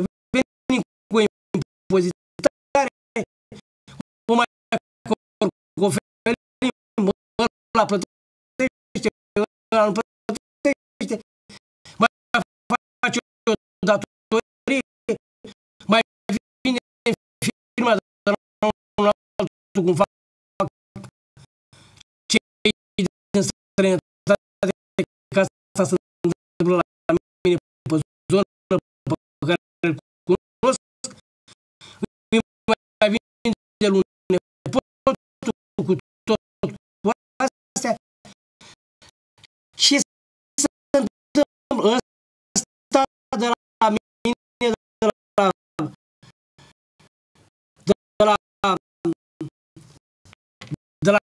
Găujeani, are 12 miliarde la primăria, vedea datorie și 10 miliarde la primăria Găujeani. Nimeni nu îl deranjează. Păi e posibil. Dacă eram într-o altă țară să am o datorie la bugetul de stat și să pot să mai lucrez terenul ăsta de la Agenția Domeniului Statului.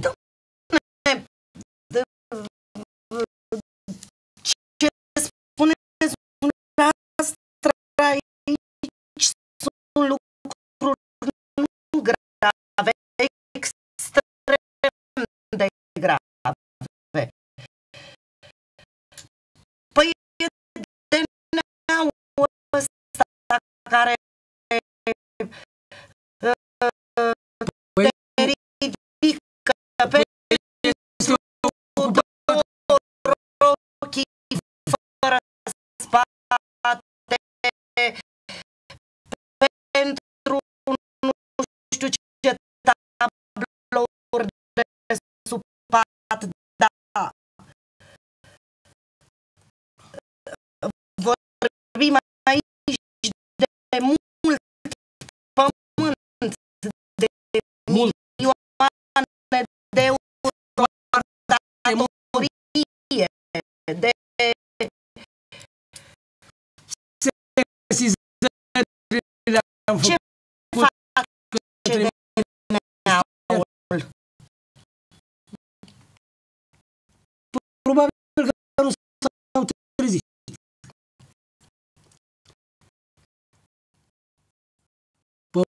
Problema asta sau sunt ocupați cu altele. Când o termina acolo, sunt îndreptați și pe partea asta. Păi să se trezească, să se trezească, să se uite la... Îi așteptăm cu drag. Și da, aud și eu pe cineva că așteaptă cu drag de neaul. Da, până la urmă, dacă ești cinstit, îl aștepți cu drag, doar să nu te țină din treabă. Doar și cu ușile deschise, să zici, nu cu nicio ușă. Da? La mine nu sunt cu ușile pentru că eu muncesc ca să duc câte funcții am de dimineață până seara și sâmbătă și duminică. N-am nicio zi liberă. Și sunteți în afară de toate funcțiile, pentru că aici sunt nu știu câte sindicate, n-am să le reiau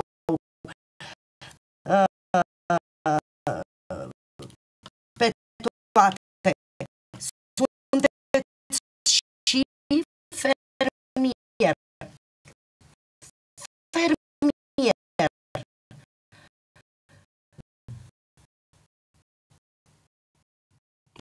Da, cu mare plăcere am 90 de vaci,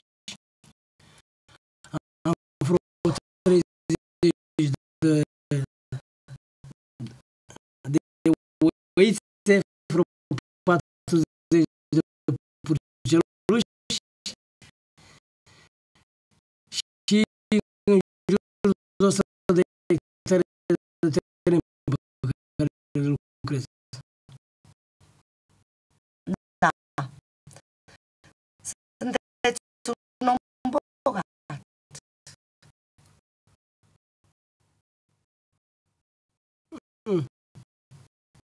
Nu chiar atât, dar mă rog. Nu duc grija zilei de mâine, îi mulțumesc bunul Dumnezeu. Avem tot ce trebuie, am să ofer și copiilor ceva. Încercăm să ne dezvoltăm. Dacă om avea posibilitatea, tot pe muncă cinstită, n-a făcut nimeni avere în țara românească, eu încerc să Dumneavoastră reprezentați din 30 reprezentați fermierii din 30 de județe. Da. Vorbim aici și de Ardeal,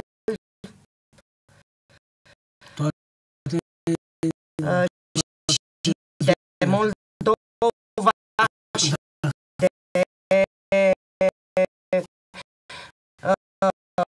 Oltenia și de Banat. Peste tot lucrurile stau la fel. Nu. Nu. Peste tot am forme asociative, peste tot sunt cooperative.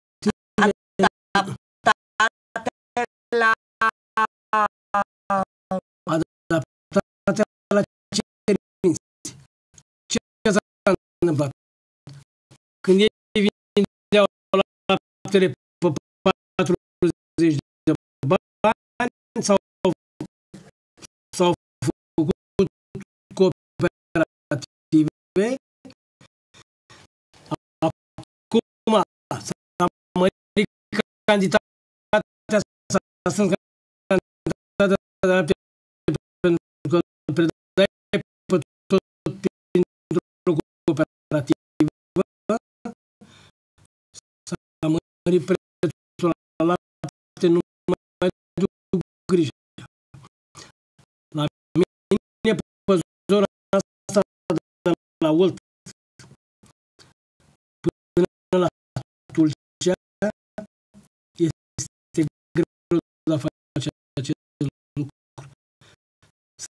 Suntem, nu știu, îmi pare rău să zic, ori suntem o rasă de bulgari, de turci, de amestecătură. Nu avem cultura lor. Ei sunt oameni mai hotărâți, au o altă cultură, ori fi avut lideri mai buni decât mine. Cine? Unde?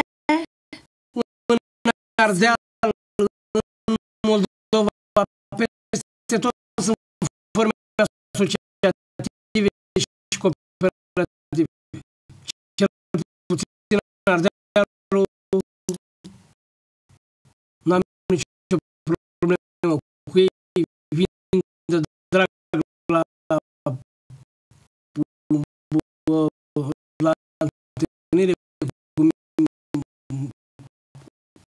cu mine, nu ne plânge decât de problemele pe care le avem cu ministerul. Legislative până la urmă. Da, legislative. Este bine. Eu acum lupt de câțiva ani de zile și e posibil să reușesc să fac și ceva pe zona de sud. Ce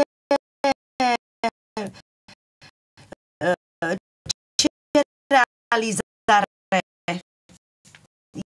e foarte, foarte aproape să se ce realizare. Ce dorință de a dumneavoastră a fermierilor este foarte aproape să se realizeze. Concret. Păi acum vreau Astăzi ați plecat să fac niște cooperative. așa. Și imediat urgent, începând de la Olt, să întăresc sindicatele la nivel național, să facă în fiecare județ, în fiecare comună un sindicat, ca să devină o forță. Și după ce voi face aceste sindicate, atunci ne vom scoate codul mult mai ușor, pentru că politicul atunci nu ne mai dau la spate. Ne cheamă la dialog mai des.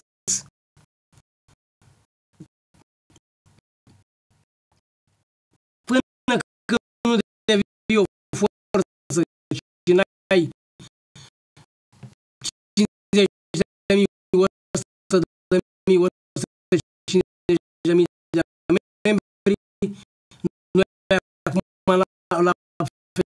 Federația Grosană având 45.000,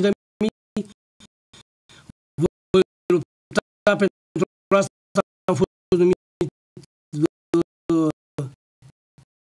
vicepreședinte și acest sector de dezvoltare a sindicatelor în România,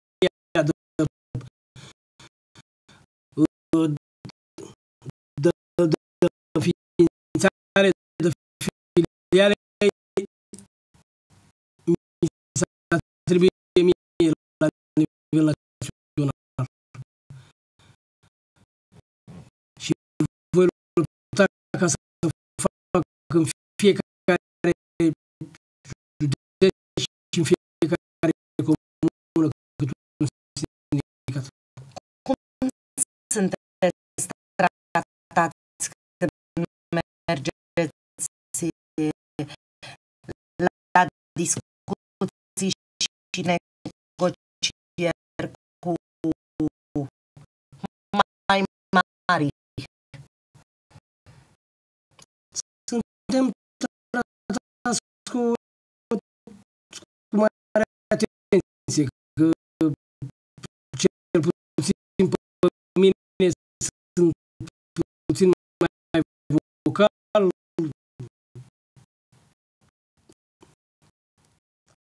Cât mai sunteți și lider. Da, sunt zice că suntem născuți pentru așa. Da, și spuneți și lucrurilor pe nume. Păi le spun că nu am teamă de nimeni. Pentru că sunt cinstit și muncesc cinstit. Dacă aveam ceva, o dăteam și eu mai...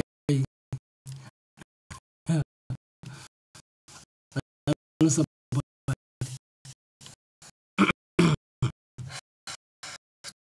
ce speranță mai are Nea Gheorghiță, cum am spus, că am ajuns la finalul emisiunii. luptăm pentru el, încercăm să-i facem și lui o posibilitate.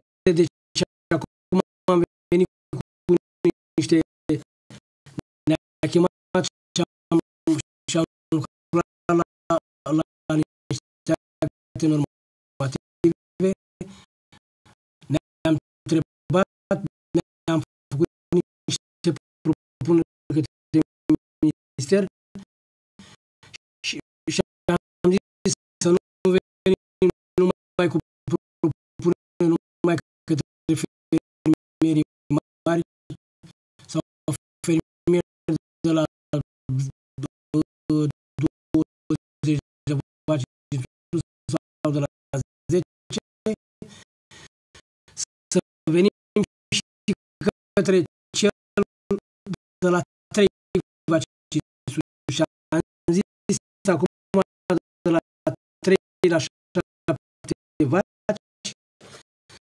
să venim cu o subvenție pe fermă de 7.000 de euro cu condiția că să sară și el de 10 vaci, adică din ăștia 7.000 de euro are și el obligația să-și mai cumpere și el 3 sau 5 sau 6 Să-și mai cumpere sau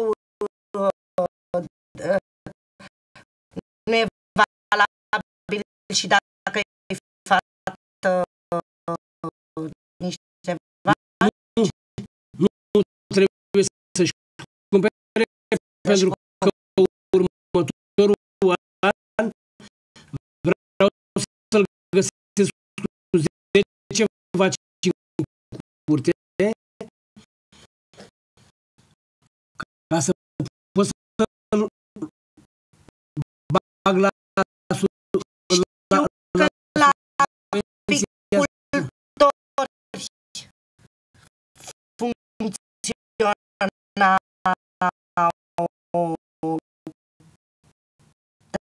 treabă din asta. Da. Ce spune și dacă anul viitor îl găsesc cu 10 vaci, nu-i mai dau o bandă la bugetul de stat. Se va încadra la subvenția asta pe care o avem de la Comunitatea Europeană. Am înțeles. Și ne depărtăm de până când veți primi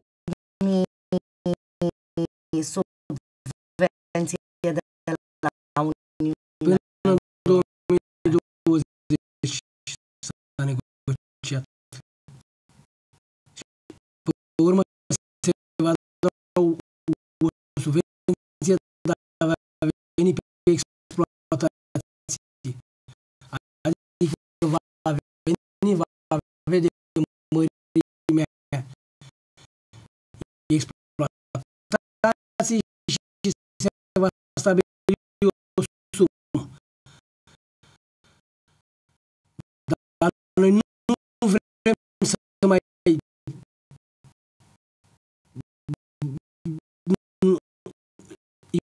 eu lupt ca până în 2020 să găsim o soluție ca fermierii să nu mai avem nevoie de Comunitatea Europeană. Să nu mai cercim la nimic.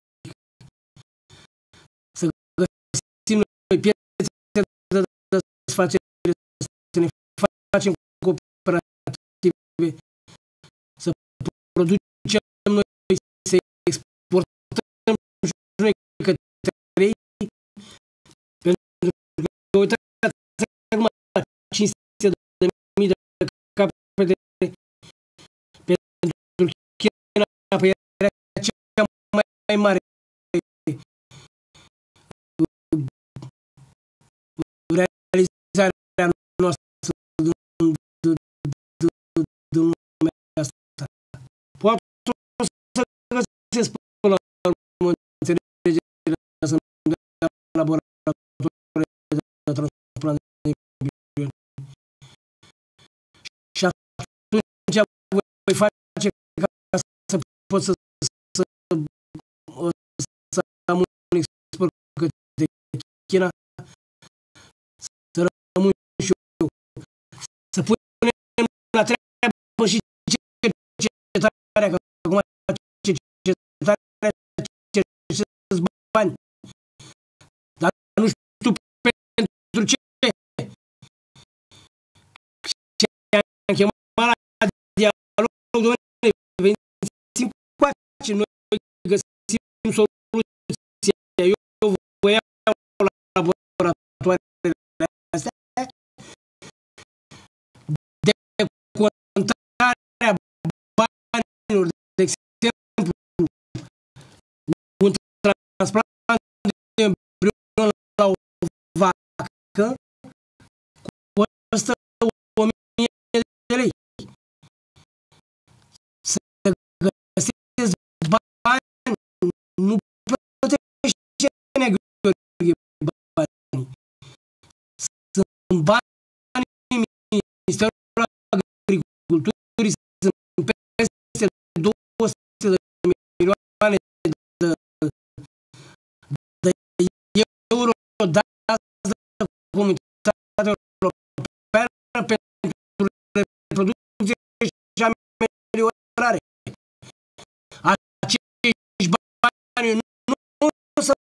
pot să iau decât 50-60 de milioane, făcând aceste servicii cu comunitatea, cu ăsta, cu laboratorul de transplantare de embrioni, voi avea posibilitatea să dezvoltați zootehnia în România.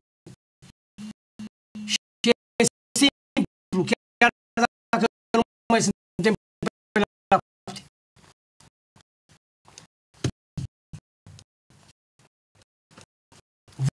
Vom da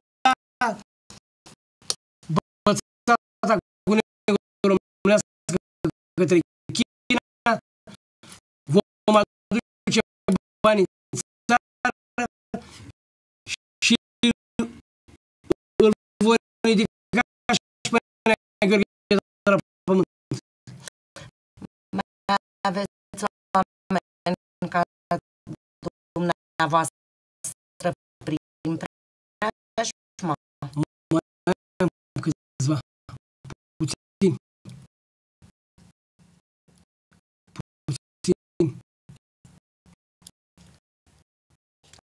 Adică nu sunteți chiar singuri în lupta asta dumneavoastră. Am președintele Ștefan Nicolae, care este președintele Federației Agrostală la nivel de țară. Este același, puțin mai, îl mai acoperi un pic,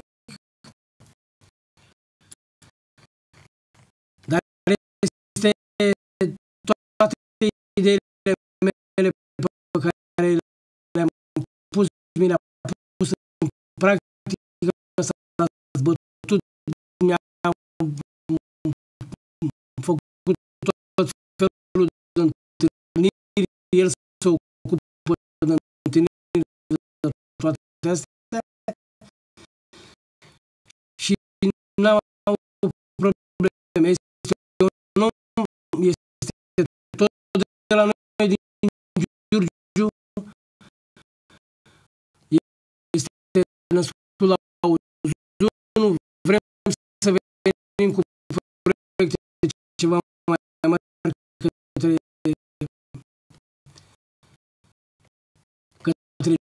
Giurgiu. Da, pentru că Giurgiu, paradoxal, cu un pământ roditor, Depus pe pâine. Depus pe pâine, da. Pâine, da. Așa, folosit cândva ca și îngrășământ. Da.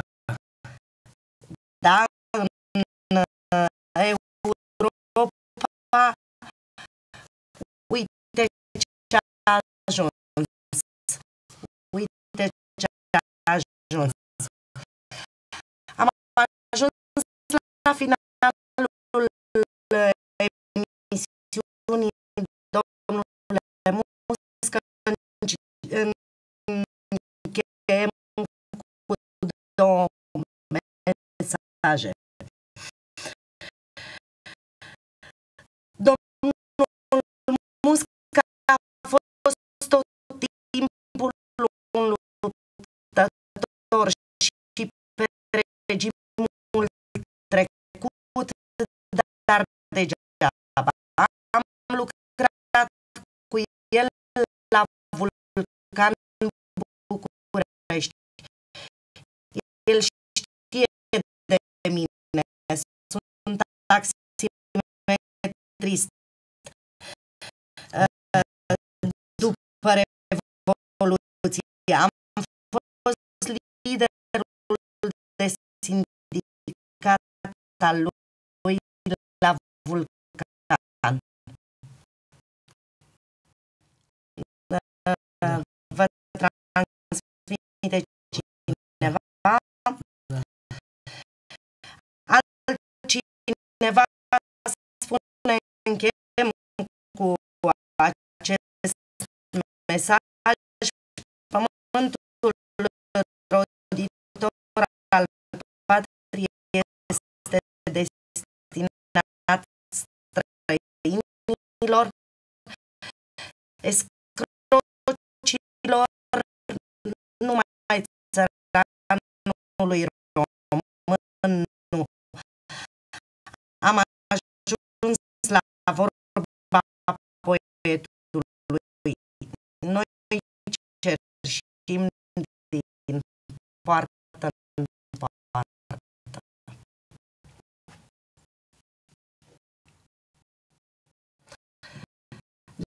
Domnule Muscă, mulțumesc pentru că ați fost în platou la audiența, a spus lucruri extrem de grave pe care sper să le audă cine trebuie să le audă, dar știu că nu vă lăsați și mergeți la București și de dumneavoastră nu scapă așa ușor. Vă mai aștept să ne povestiți cu ce ați venit de la București, ce măsuri a luat guvernul, cu ce îl ajutăm sincer înainte de dumneavoastră.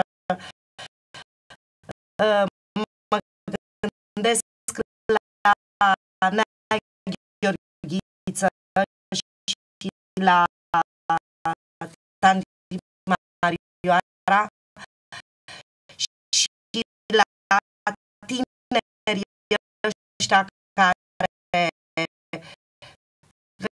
vedeți,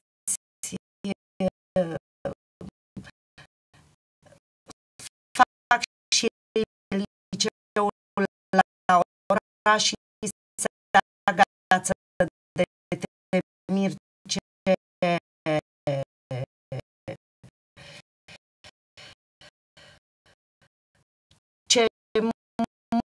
muncă, așa, la negru, că se poartă. Vă rog. Am adus în discuție domnului prim-ministru un eveniment care s-a întâmplat acum o săptămână la Târgu Giurgiu. S-au bătut pe 50 de femei pe niște posturi de măturători în stradă, dintre care erau 10 fete cu studii superioare. Strigător la cer a spus: după asta vă dați seama unde a ajuns țara românească.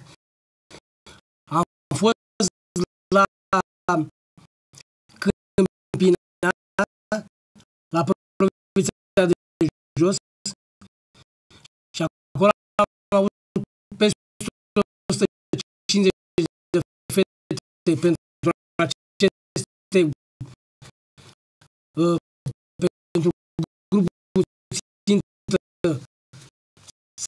le fac frizerițe și când venea cu diploma de facultate și cu masterul, nu puteam că proiectul nu permite de la 10 clase la liceu. Plecau cu lacrimi în ochi copiii pentru că nu aveau drept și ce vina meu că mi-am făcut o facultate și acum nu pot să mă fac măcar frizeriță, să iau și o brumă asta de bandă 4.500 de lei. E strigător la cer. Da. Să știți că țara românească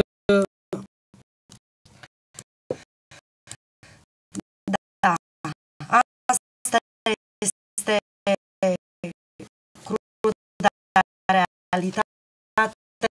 Mulțumesc frumos pentru prezent și al platou. Vă aștept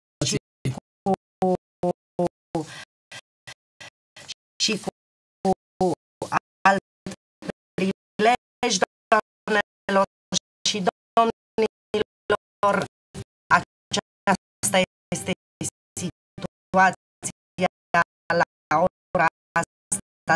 Dacă vrem să o privim așa în față, fără menajamente, aceasta a fost ediția din această seară. Noi ne revedem joi la o nouă ediție. Timpul să vorbim. Până atunci rămâneți cu TV Giurgiu.